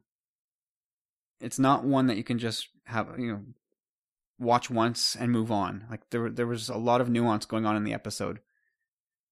Yeah, like my son, my son's gonna be 5 in a couple of weeks, and I could tell like he wanted to watch it, and he watched about half of it, and then it was just too like heavy for him. Kind of, he was kind of just like not so much into it, Yeah, this would be my daughter fell asleep on the couch watching it. She had no interest. Like I'm trying to explain to him like treachery and being a traitor and like the mutiny and how he's defecting and helping the rebels, and he was like looking at me like, he's a bad guy still, right? I'm like, yeah, no. All right. Well, I mean, you still think that Callus makes it out of this alive, or is he's a goner? To be honest, like the more I see his character, I can see how valuable he could be to the rebellion. I would like to see him live into a season 4 and have a part of the rebellion and, make a difference. But I would think chances 65-35 that he meets his end saving the rebellion, if you will, in this season. I think I'm more on 80-20 that he's done. But do you see himself, like, when he goes, it's going to be like a sacrificial atonement for leading the Empire to the rebels? Yeah, like he's going to mess stuff up, and it's going to be a big thing, and he might die. I don't know if Thrawn's going to die because he's a bankable character. And another thing I think that is also going to come into play, which we'll talk about in another episode, is Sabine's a wild card at this point. We don't know the time that's going to pass between these episodes, but hopefully she can, she knows what the rebellion's going through right now, and she knows that they need her. So hopefully she can round stuff up on her end, get her stuff in order, and, Mandalore is a wild card. Certainly. And I hope that plays into things. If Mandalore, so one episode, I think the finale, like the last part, describes Ezra marshaling some help from an unexpected source. Now we could assume that maybe Sabine and the Mandalorians are that unexpected source, considering we think that we're supposed to believe that they're gone, right? That Sabine is off the board as a player for now? More or less, until she gets like her stuff together, like her family stuff, and maybe even so much as far as her planets. Yeah, so could Sabine bring the Mandalorians in as help, reinforcements against the Empire? I think that's the most likely answer. The only other options I would think are unlikely, Obi-Wan, which is probably really not going to happen. Maul. No, that's not going to happen. That's not going to happen. Who knows? Hondo and the pirates. That would be something. Not considered yet. Hondo and maybe some help with the pirates. Mart Matten. What did those kids call themselves? Iron Squadron. Yeah, maybe Iron Squadron is going to come in and help. Well, aren't they already with the rebellion? Did they go back, or did they stay with Uncle Sato? I think they stayed with him. I can't say 100% sure, but or maybe no, they were probably too proud and be like, "No, our place is here." One thing eventuality I can see for Kallus is that the rebels are getting it handed to them on their base on Adalon, and Kallus just turns the tide and allows the rebels to escape by destroying his own ship, crashing one Star Destroyer into another, maybe trying to take out Thrawn himself and paying the price. It's definitely got to be something unexpected for the viewer and Thrawn. Like, I really want to see him get the one-up on Thrawn. Because Thrawn's obviously, now that he knows it's him, it's going to be very interesting. Like, he's obviously going to set him up to get information, which Kallus is most likely obviously going to fall for. So who knows? You had a theory a couple weeks back that, when the droids get captured, maybe Thrawn there is able to see, hey, you played around on my computer, let's see what you did. Maybe gets the information about, is it Onderon that they're on? No. Adalon, sorry. Yeah, no, I see what you're saying. All right, well, hey, look, Kallus is no doubt in a bad situation here, so we'll find out. They've humanized this guy now, right? Yeah, big time. Which is really odd. Yeah, it's weird to be pulling for this guy. Yeah, it's it. If you can love this guy, Kyle, you could love Kylo Ren. No, come on. What has Kallus really done that we've seen? We've heard him say that he gave the order to exterminate the Lasats. That's awful, but until you see it, it's hard to really buy in. It still happened, man. Yeah, it still happened. But we're definitely rooting for this guy now. And it looks like it's going to end badly. I think he blew his chance. He had the chance to escape with Kanan, Ezra, and Rex aboard that craft. And he passed it up and said, I can do more good here. No, you can't. Well, you know what the thing about that is, too, is that I think what he did in this episode, if it were a test, he scored 110%. So in his mind... That's impossible. Either way. he loopholed this thing, man. He just played it. Everything played out so well in his favor to the point where even Yularen was watching them escape, and Ezra addressed this list. All that stuff, it all played all into his favor. Like, everything just looked perfect. But yeah, through the powers of the process of deduction, Thrawn kind of just said, "No." And that's kind of what bothers me with the whole thing. Like, he's done. I figured it out.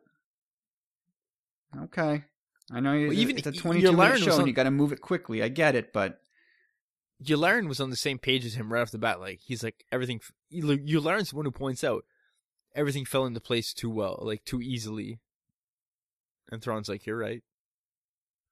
He did, but Yularen I don't think would be able to put it all together. At least not half as quickly as Thrawn.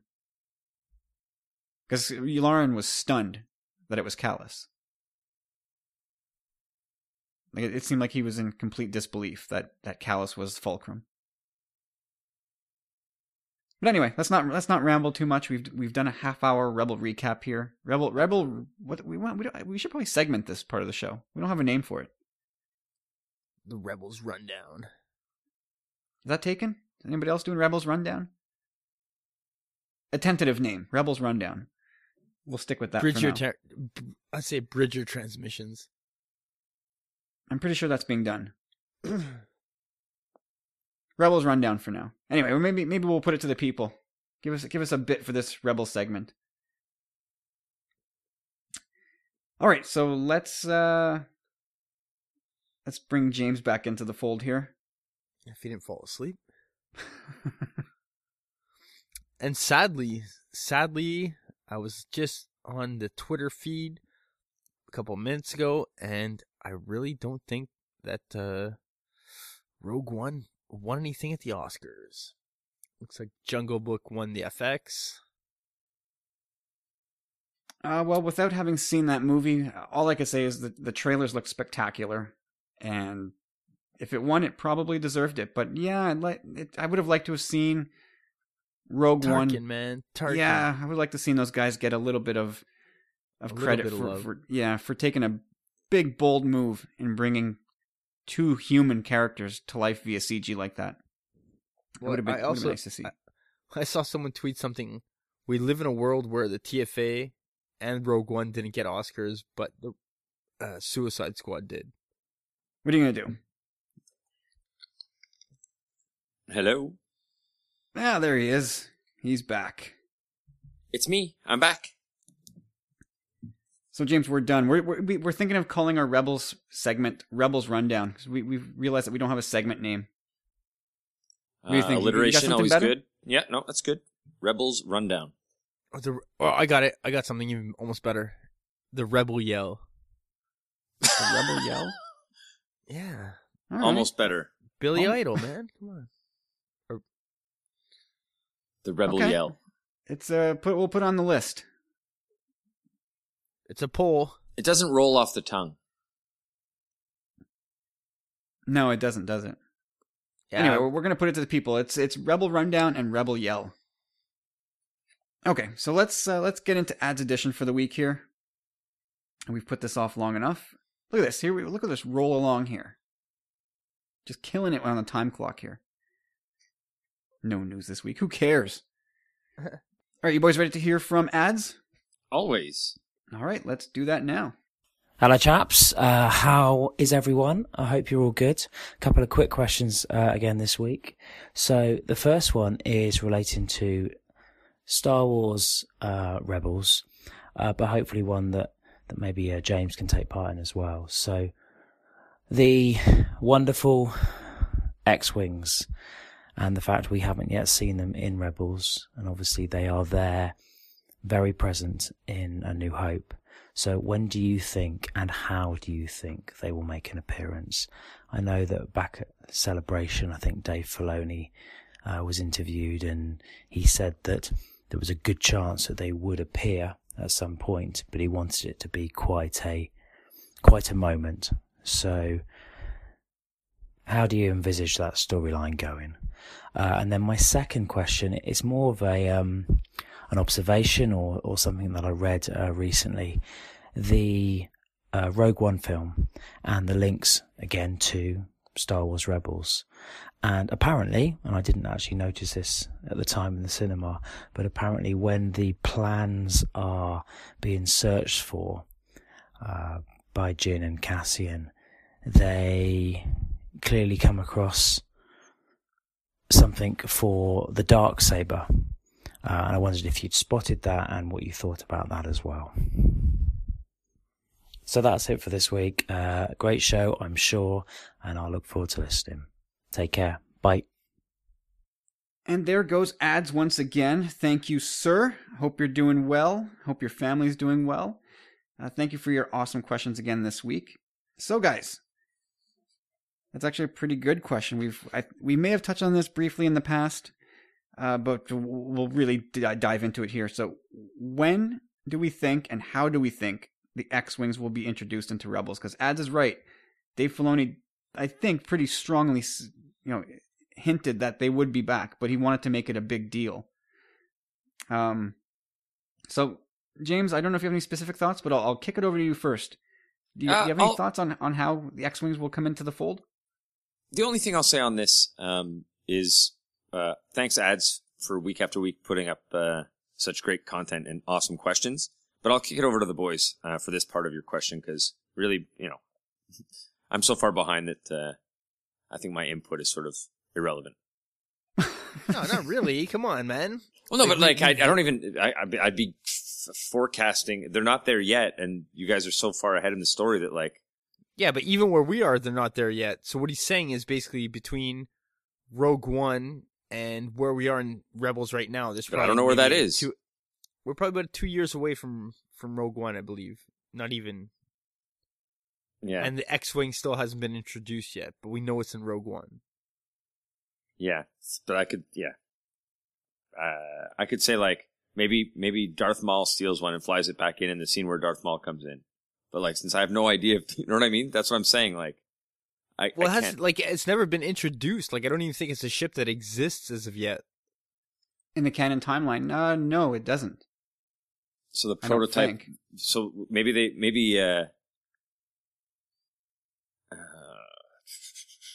fantasize, James. Well, it's funny. I was just thinking back to that list we were talking about before of plans on the Death Star. There you go. When she's looking for all those code names, and we said there's probably a bunch of Easter eggs in there. That's a nice reach. That's a deep cut. Wow, it's a super, super, super deep cut. But yeah, maybe the plans for some sort of prototype ship could be in there. Yeah, it could be. Why not? Corey, do you have any thoughts? Theories? Fantasies? Yeah, well, I know we've said it's going to be a game changer, the X-Wing. When it comes in, first thing I want to say about it, when it comes in, it's going to be awesome. So the pilots that pilot it are going to be this plane is rocking. And I want to see Wedge get inside the TIE Fighter for the first time, being like, I gotta get me one of these kind of deal, you know what I mean?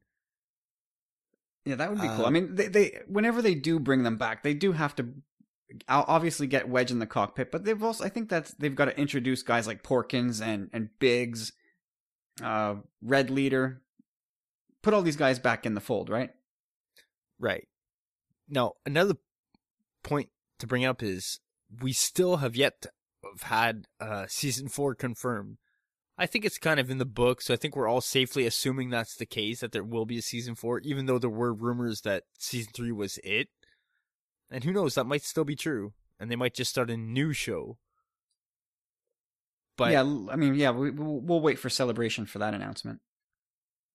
That being the case, if we don't get it by the end of season 3, it's going to be in the new show, but we had just discussed the point that Dave Filoni had said that at one point we will see it. So there's something to mull over there. Well, you think they would do you think they would kill the Rebels show in this particular era just to start up a Rogue Squadron show that occupies the same timeline?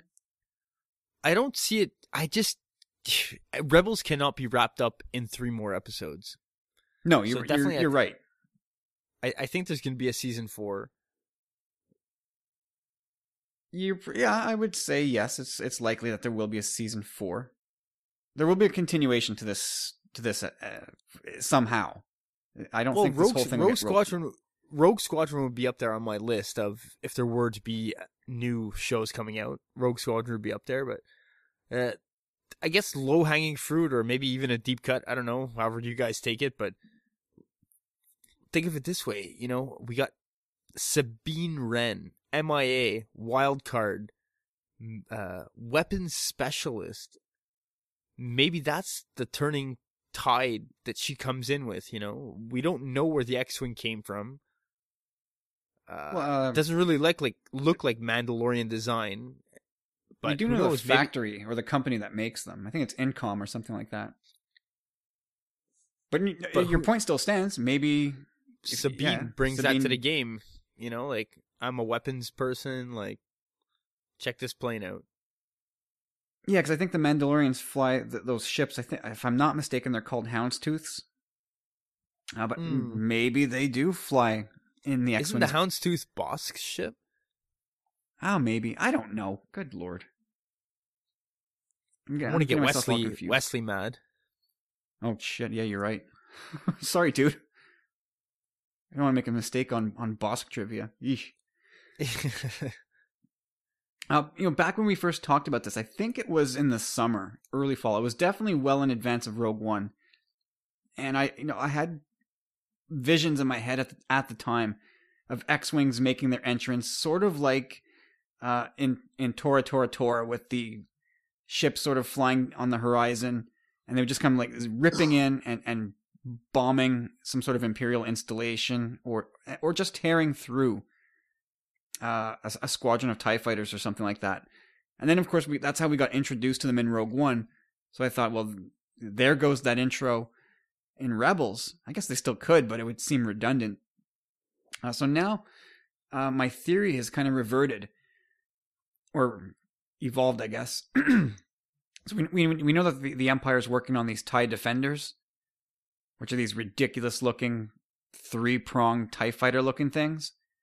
I think as we get to the Season 3 finale, those ships are going to be deployed. We've seen them in the trailers. And I think they're going to prove a handful for the meager A-Wings and Y-Wings of the Rebellion that we've seen. And they will be... That's the project on Lothal. Correct. So I think those ships will decimate the Rebel fleet.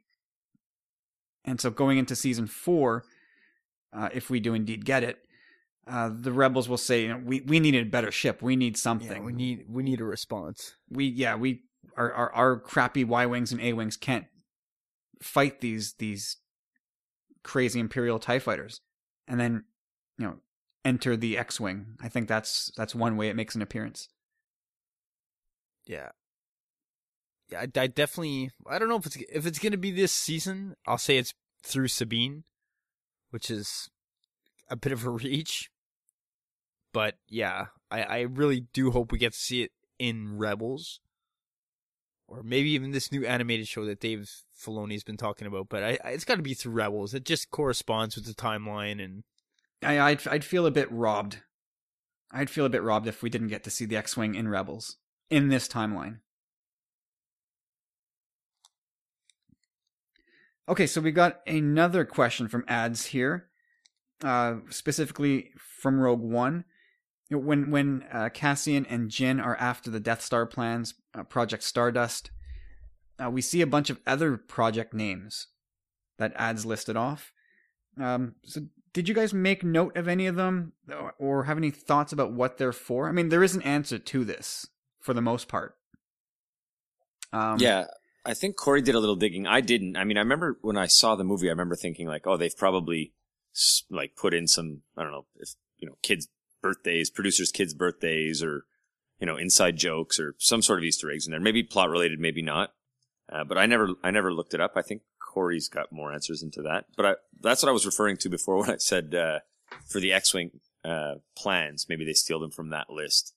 Or maybe, steal them. Maybe they were listed there, I should say. Maybe that's, just a... Yeah, I mean, some of the names, there was Darksaber, or no, sorry, Ads had mentioned Darksaber, but they call it Black Saber, I think, in Rogue One. I'm going to guess they're one and the same. Which maybe spells a bad end. Maybe if the Empire now has their hands on the Black Saber. That would Or be just not because cool. it's a Black Saber plan. Maybe that's just like doesn't mean they have it. No, you're right. It doesn't mean they have it. Yeah, there was Pax Orion, Mark Omega, and those all came to mind. And I think for the most part, what those things are, and readers of people who read Catalyst will know that the project, for example, that Galen worked on was, I think, Project Stardust. But that was the whole Death Star construction was sort of subdivided into a ton of different covert operations across the galaxy. So there was one. Wasn't there one that was under the umbrella of? There was one that was. What was it called now? It was like an energy thing. I can't remember now. Well, we haven't seen Rogue One in a while, so. No, it was in Catalyst. Well, I like when Galen, what's that? It's been a while since I read Catalyst too. Yeah, it was just like he thought he was working for someone else at first, Yeah, no, I mean all this to say is I think the main answer is the names that we saw in Rogue One, I think are subdivided projects for the Death Star. Whether it's propulsion or one of them I'm pretty sure had to do with like the exterior cladding for the Death Star. One of them could have been for life support, for example. We know Stardust was the laser. So I think that's probably the answer. And of course, I'm obviously they had 2 towers full of those things. So who knows how many different plans are in there. But I think in the context of this question, most of it was Death Star related. But yeah, ones like the Black Saber. It could be the Darksaber, or it could be a completely unrelated project. So Corey, you did some digging. Why don't you burst our balloon now? I really didn't find anything. I just found some things kind of interesting.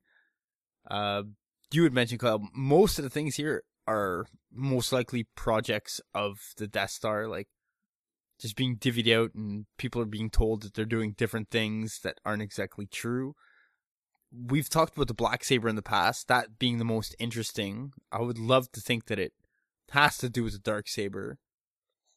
But just a few things that came to mind, the Stellar Sphere. You saw? Did you see that? I had to Google it. You're right. That's one of them. I get confused with that because if you watch Disney Junior, that's something from Miles from Tomorrowland. Exactly. That's my note that I have here. It's Miles from Tomorrowland. I Googled Mark Omega, and I got something kind of interesting here. Listen to this. Mark Omega is an optional super boss in Final Fantasy. It is considered one of the toughest bosses in the game. It is a gigantic mimic found in the deepest reaches of the Great Crystal. So I just thought that whole Great Crystal thing kind of awkwardly or coincidentally tied it all together. I was like, wow, maybe it was a nod to a favorite video game of one of the writers. Yeah, exactly. It could be. I mean, of course. I mean, I'm sure some of them are just completely throwaway things. Inside jokes. Yeah, that's usually, I mean, if you're going to have to create these codes, why not put in some numbers that mean something to you? Somebody's in, network security code from Disney is on there. They're like, ha, it's on screen. They could access all my files. Another one quickly, the first thing that came to my mind, again, I had to look at a list of,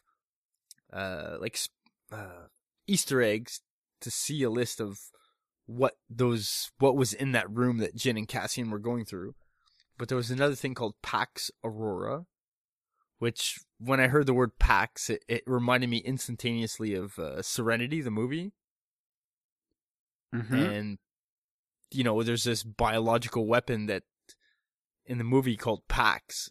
Like, it's not a weapon, actually. They try and pacify the population with this chemical, and it ends up kind of turning them in, not zombies, but these people called the Reavers, which are like horrible. I think everybody listening to this has probably seen it, knows exactly what you're talking about. I'm probably the least informed, so and I don't really care.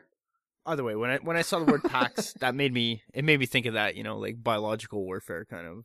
That's like a shout out to Firefly. Again, could very well be. But again, I think the roundabout, simple, short answer is most are tied to the Death Star somehow. And that's it. Ads, I hope that answers your question. I hope we gave you something new there that you hadn't already known. But thank you again, and I can't wait to hear what you've got planned for us next week. Yeah, Ads is the man. I say it every week. That's just my catchphrase. We should just rename it Ads is the man. Yeah, I love that guy. Yeah. Everybody loves Ads. And now we've got a message from our good friend Rob Williams over at Generation X-Wing, who Rob has embarked on a project to join the 501st out his way in Victoria, BC. And he's building himself a biker scout costume, and he's documenting that on Outer Rim Rookie. So if you're subscribed to Generation X-Wing podcast, which you should be if you listen to this show. You should. Then you already know. But if you don't, and you want to hear firsthand what it's like for a complete newbie, total noob, to join the 501st, what it takes to build a costume, the sacrifice, the details, the costs, all that stuff, you need to follow Rob, get all the details from him, and it's really been cool so far. He's posted a couple YouTube videos, really cool stuff. But yeah, the Outer Rim Rookie. Check it out, and for now, we're going to hear what he's got to say this week. Hey there, Tumbling Saber crew. It's Rob Williams from the Generation X-Wing podcast. I got a question for you guys. So as fans, we always ask everybody, what order do you put your movies in? What's your favorite? What's your least favorite Star Wars movie? But what commonly gets left out is the Clone Wars movie. It had a theatrical release. It did come out. It's on Rotten Tomatoes, all that jazz. So why do we not include this movie? Why is it that we seem to omit this? Is it because it's an animation? Is it because it wasn't very good? Is it because reasons? So my question basically is, why do we leave out this movie when we rank our favorite movies? My other question for you guys is, would you rather, maybe you can leave us for Sith Disturbers, would you rather take out all the chocolate in your diet, or would you rather take out all the bread in your diet? This is someone came up to me and asked me this question. I will not say if it's my doctor or not, but that's my would you rather. All right, thank you very much, and I will talk to you guys later. Bye. All right, Rob, thank you, sir. It's very, very nice to hear from you on the show. And keep doing what you're doing over at Gen X-Wing. Love your show, appointment listening each week. So, guys, we're talking about the Clone Wars animated movie, an often overlooked piece of Star Wars canon.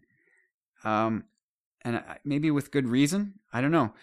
It was a movie that came out in 2008 and had a grand domestic total of $35 million at the box office.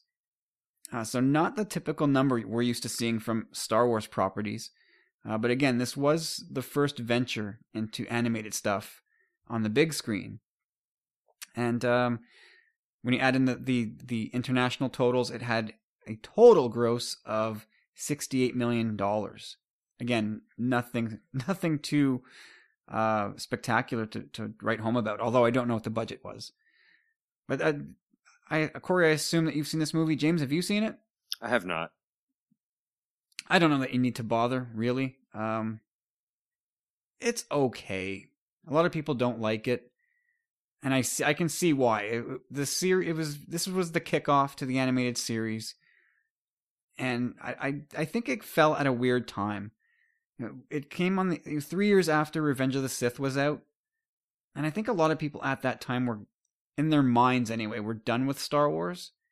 And so to relaunch it with this animated thing was sort of I'll say risky proposition, but it failed to capture audiences, I think, in the way that they had hoped. Or maybe it did. I don't know, but I'm just looking at these totals and I'm kind of underwhelmed. I didn't know it did this poorly at the box office. According to Google, it made 8.5 million. I mean, it cost 8.5 million US. Okay, so it's not a failure. It wasn't a failure.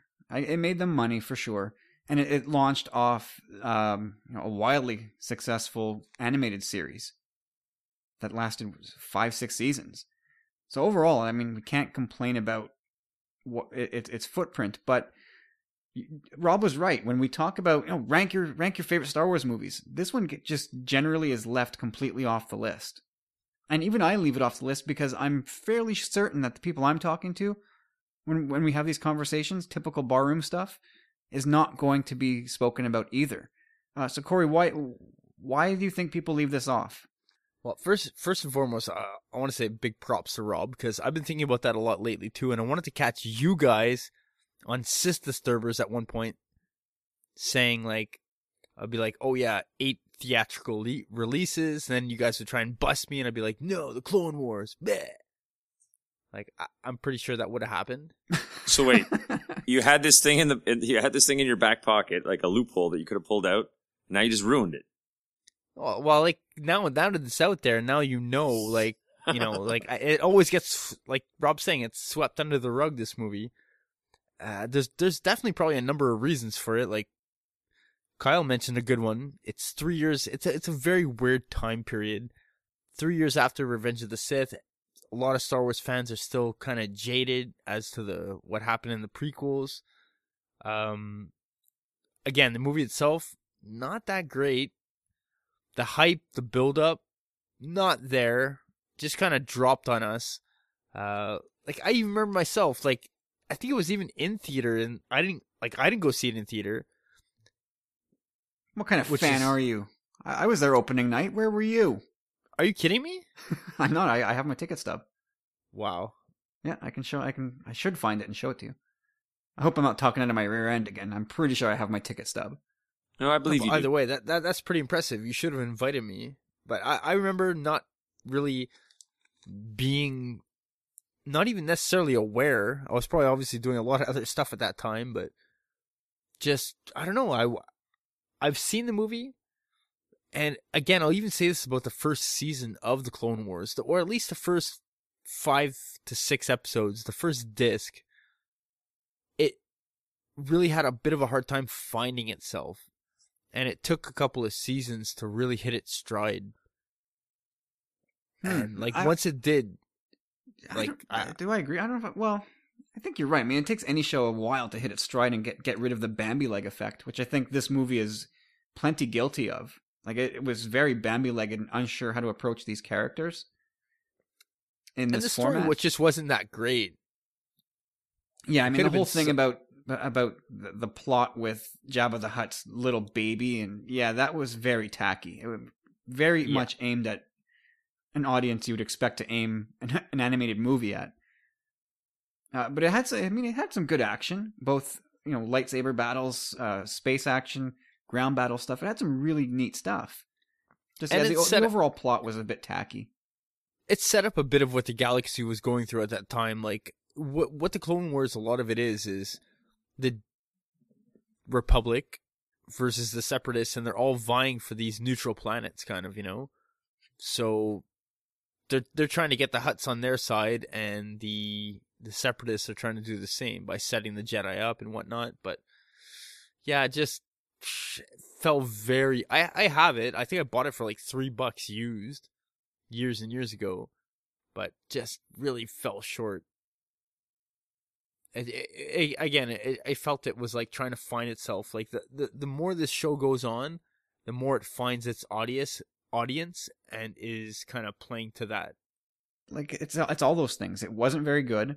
It's animated, which I think people are by nature maybe less interested in, unless you're a kid. I think the only other genre that people frown on more is musical. It just, animated just turns off so many adults when it really should. Yeah.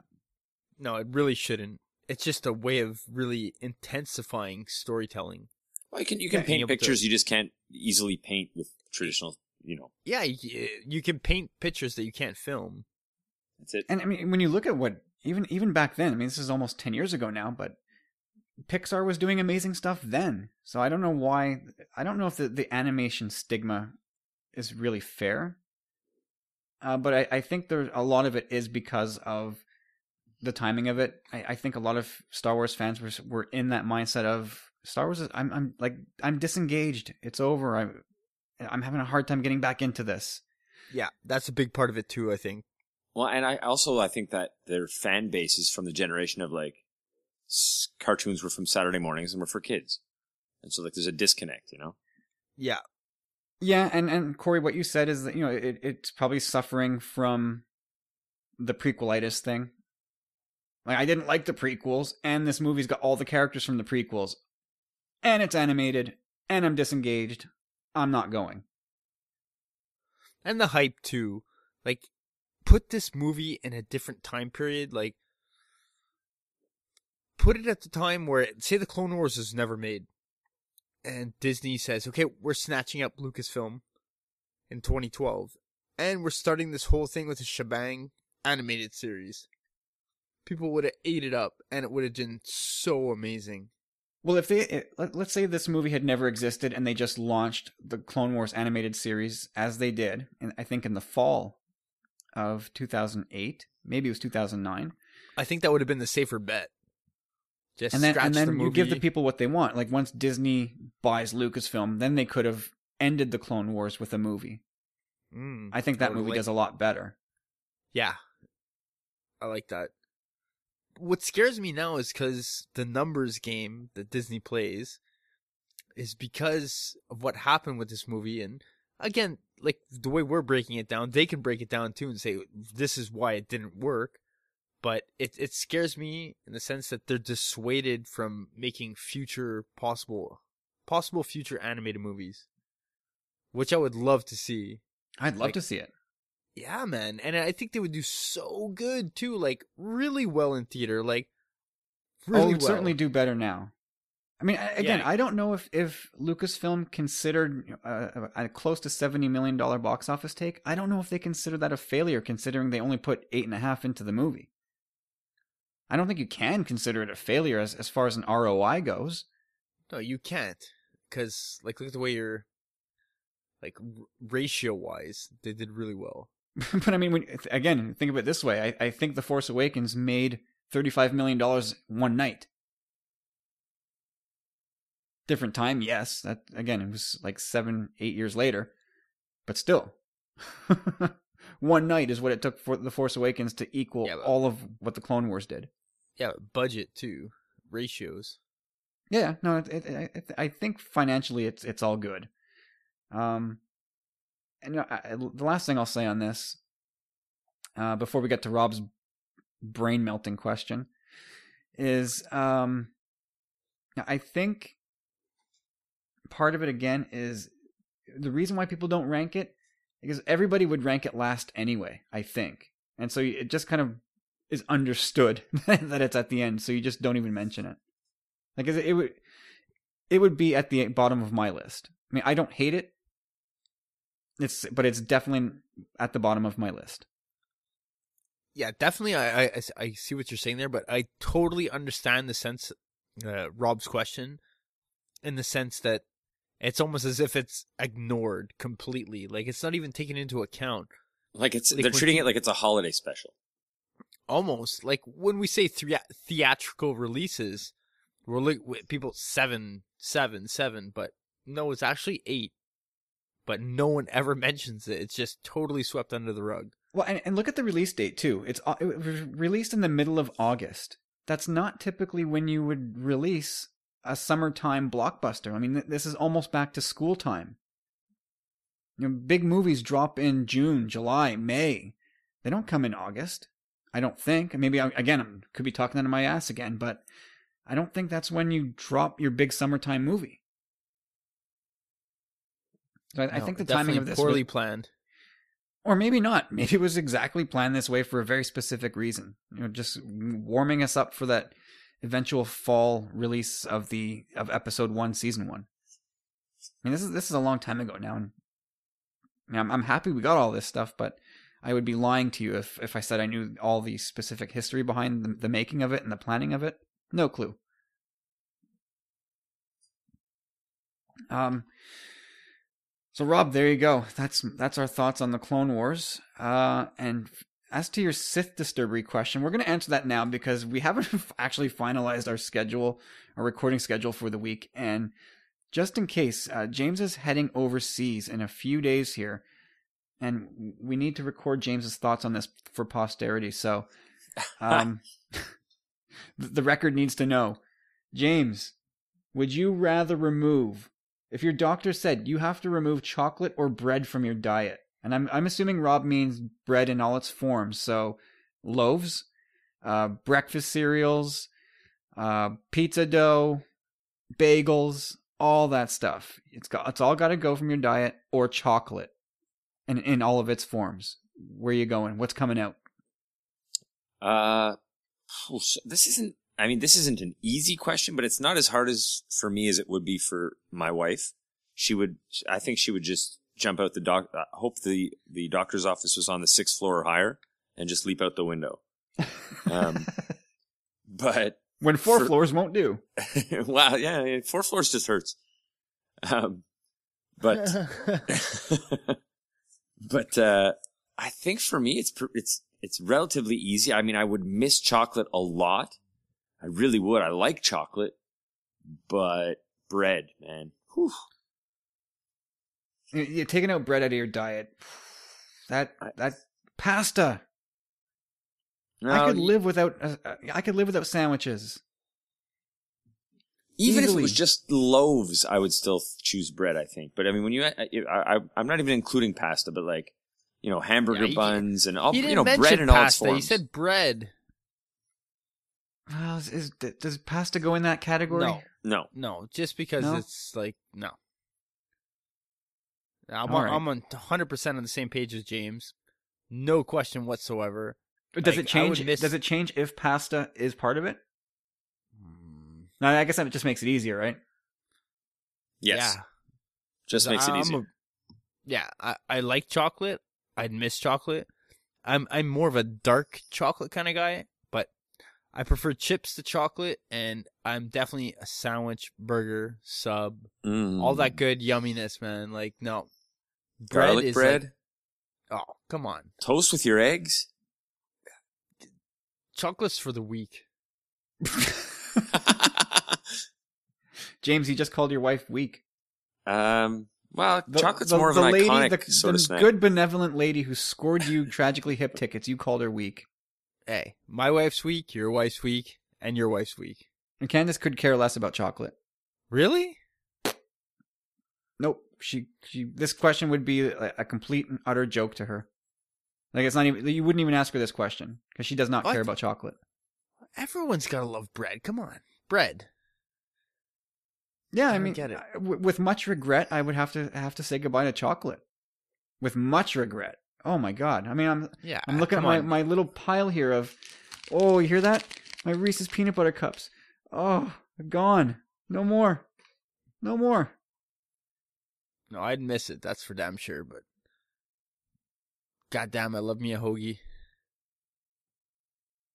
Yeah, geez, I got to agree. How do you feel about this weird trend of doing away with the bread and wrapping it in lettuce instead? I mean, is that fair or foul? It's actually pretty good. Depending.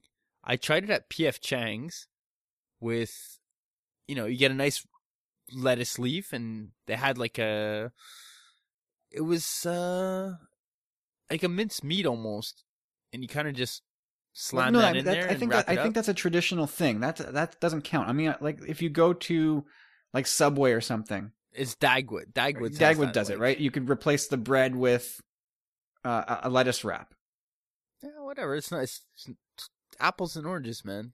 Yeah, it's a nice option to have, but call it a lettuce wrap, but don't call it a sandwich. Or call it a sandwich, but like, For me, it's those are two separate things. Some days I may crave a lettuce wrap thing, but not on the same day I want a sandwich. Like that wouldn't satiate the sandwich urge for me. I don't think the bread is a big part of a sandwich.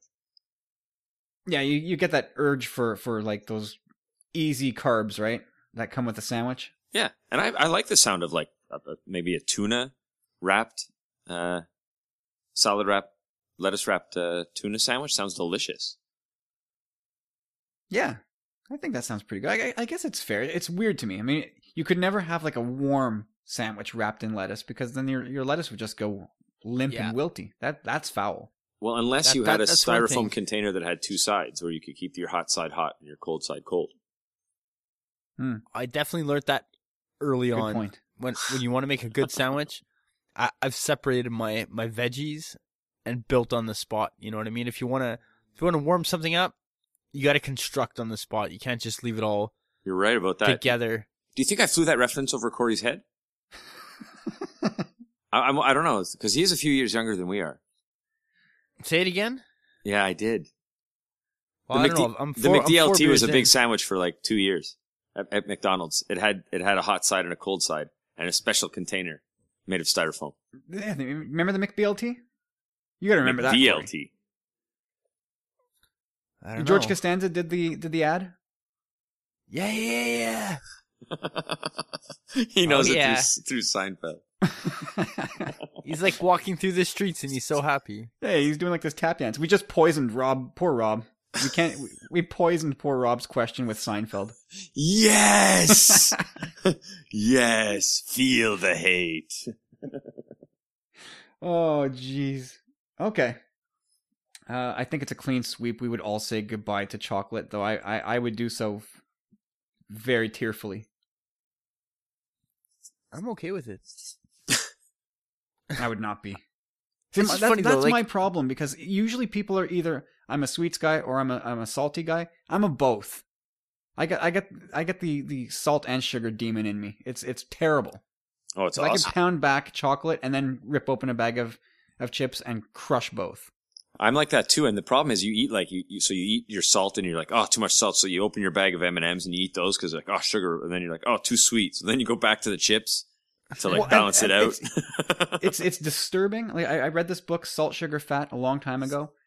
It is so disturbing how calculated that whole thing is. Oh, I'm It's sure. drugs. It's completely designed to make you do that. It's so yummy. Oh, it's so good. Oh, What I don't get is how when I was a kid, I'd be sitting there on the counter watching my mom whip something that's all chocolatey and it's gonna be on a cake and muffins, whatever it is, and I would sit there waiting for those whippers, man, and I'd just like lick those things clean, like chocolate, chocolate, chocolate, man. Like I was all chocolate all the time, and then at one day I was just like, my parents, they would use this to us all the time. If you don't eat your dinner, you're not getting dessert. I'd be like, whatever, I don't care. Kyle would be like, okay, I'm gonna eat. Like, I want my dessert. yeah. I would choke back whatever food I was being forced to eat. I'm gonna have my Swiss roll. I love Swiss rolls. Meanwhile, I'm watching Star Wars on the couch.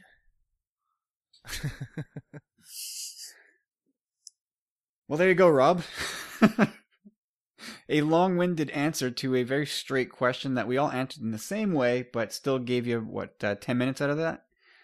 There you go. Do come again, Rob. Thank you so much for the question. Love Yeah, great seriously. questions. Thank you.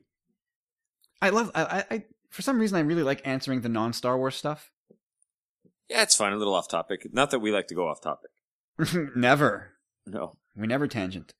But if anybody wants to send us non-Star Wars stuff, we probably like to answer that too. It's got to pass a quality inspection. QA. The QA department's got to give it a sniff first. Yeah, come on. Yeah, fair enough. We'll send that up to the QA department then. All right, everybody. Anything else on the agenda, guys? Corey, man. did you want to talk about toys or something, or do you want to No, save let's that do for another day? Yeah, I'll save it for another day. We're going pretty long here. All right, fair enough. Well, James, this is your last recording for a couple weeks, so we'll say goodbye to you and say goodbye to the people here. Yeah, thanks, guys. Have fun on the next couple of shows. I'll be gallivanting about Europe, chasing about 60 secondary 4 and 5 students as they come out of their shells and go exploring for the first time. It's really actually a really fun time. I've done it a couple times already, and it's a great experience. For sure, man. You're gonna share a moment with those kids. Oh yeah, it's great. It's good to hang out with the kids, sort of in a outside of the school context, because you get to relate with them in a bit of a different way. It's less straight up authoritarian. We get to give them some freedoms. They get to go do some exploring on their own, and it's funny to see what they sort of choose to do with their time. You get these kids that you think would be, that seem so, tough or whatever image they project, and then you find out they went to the ballet. Well, they had 4 free hours in Paris or whatever, It's fun. And you'll also be, we mentioned it before, but for those who may have forgotten, or maybe if you're listening for the first time, James is going to be checking out Lake Como in Italy, which is, of course, where Anakin and Padme tied the knot. So, yeah, we'll expect some nice photos from that region of Italy. I'll try to recreate. Yeah. I'll try to get myself and maybe one of the other chaperones, my buddy Steve, who's also got a pretty good beard. We'll try to recreate one of the poses, Oh, are you bringing a camera? Am I going to bring a camera? What are you? What year is this? Who are you? Am I going to bring a camera? Yeah, like a real camera, so you can actually take nice pictures. Yeah. I'll have my phone, and I'll have a legit Canon camera. That's amazing. Well, I'd say most people rely on their phones. What do you want me to say?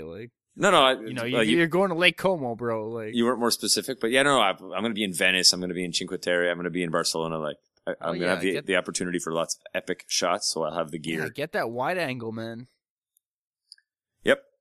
Oh, yeah, I can't wait, guys. I'll be thinking of you when I'm in Como, and you know what? I'll try to send you guys something for the show, somehow show related while I'm there. Well, that'd be fantastic. Yeah, man. Yeah, so James, we'll certainly miss you over the couple weeks that you're gone. Yeah, I'm sure I'll miss it. It's become a fun habit. So have fun, boys. I'll be back in no time. It is weird, right? As tired as this whole thing makes us, when we're not doing it, we're missing it. Yeah, we postponed or whatever last week, and Corey and I were chatting at the regular time, saying "Hey, man, this is weird." It's become such a fixture in our schedule. Yeah. But anyway, thanks, Ads. Once again, I don't know how many consecutive episodes you've delivered for us, but we owe you a debt of gratitude. And Rob at Gen X, thank you, sir, and keep doing what you're doing over there at the podcast and with the Outer Rim Rookie. Loving your content, as usual. And go check out StarWarsCommonwealth.com and check out the other podcasts there. Talk Star Wars, The Nerd Room, The Skyhoppers, The Rogue Squadron Podcast, and of course, the aforementioned Gen X-Wing. If you want to leave us a review, as you see, we've read a few of them over the last couple weeks, which has been a real thrill. Really appreciate those. It really gives us a nice, validation that people are actually listening to and enjoying the show. So drop us a review there, and we will definitely try not to read it 6 weeks after you put it there. Congrats again to Matt Keegan. Matt Keegan is the man. Yeah, welcome to the knighthood. And again, check out DJ Mopar318 on Instagram. That is the Instagram account of one Matt Keegan, and you can see some of the sketches that he's drawn there. Just stupid, staggering stuff. It's amazing. Incredible. I've just started flipping through it since you told me. It's incredible. Hey, real quick, just to answer this on the fly, if you were going to commission a character from Star Wars, who would you pick? Wow. Vader? That's hard to argue. Corey? Ahsoka. Yeah, Ahsoka's a good one. Cool. Ahsoka and Vader. I think that's even better. There you go. You said one. Loophole. I'm the loopholer.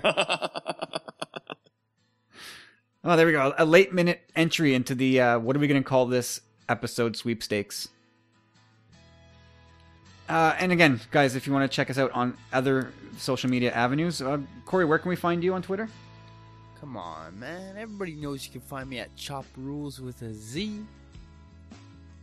And James, where are you at? Still hanging around at Tommy Bombadil 1.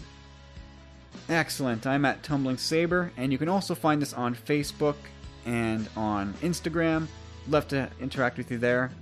And otherwise, guys, it's going to be I'm not sure what you're going to see in your feed this week. You're going to get this episode of the podcast, of course, and whether you get a Sith Disturbers or a Journals of the Willing, well, that's going to be a surprise to be seen later in the week. But that's it for now. I hope you guys had a great weekend and are going to have a great week. And I hope there's more Star Wars news to talk about coming up soon. And we'll talk to you again very shortly. So have a good one, and we'll see you soon.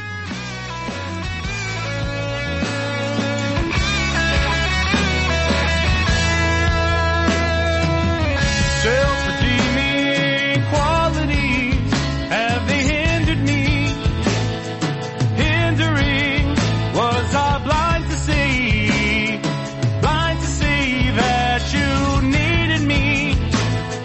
All of me, well, you were there for me. I will be there too, watching, listening, every moment, wanting all of you. And I believe I can save you, just don't let me go. And I can see I'll be waiting, always waiting, just don't let me go.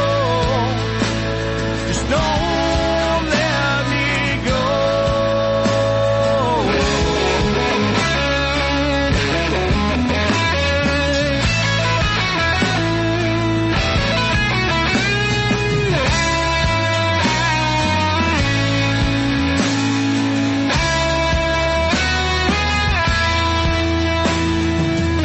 Time goes on and I'm questioning all the things I've seen, crazy things I've seen as I'm watching you. I'm watching you walking away from me. Where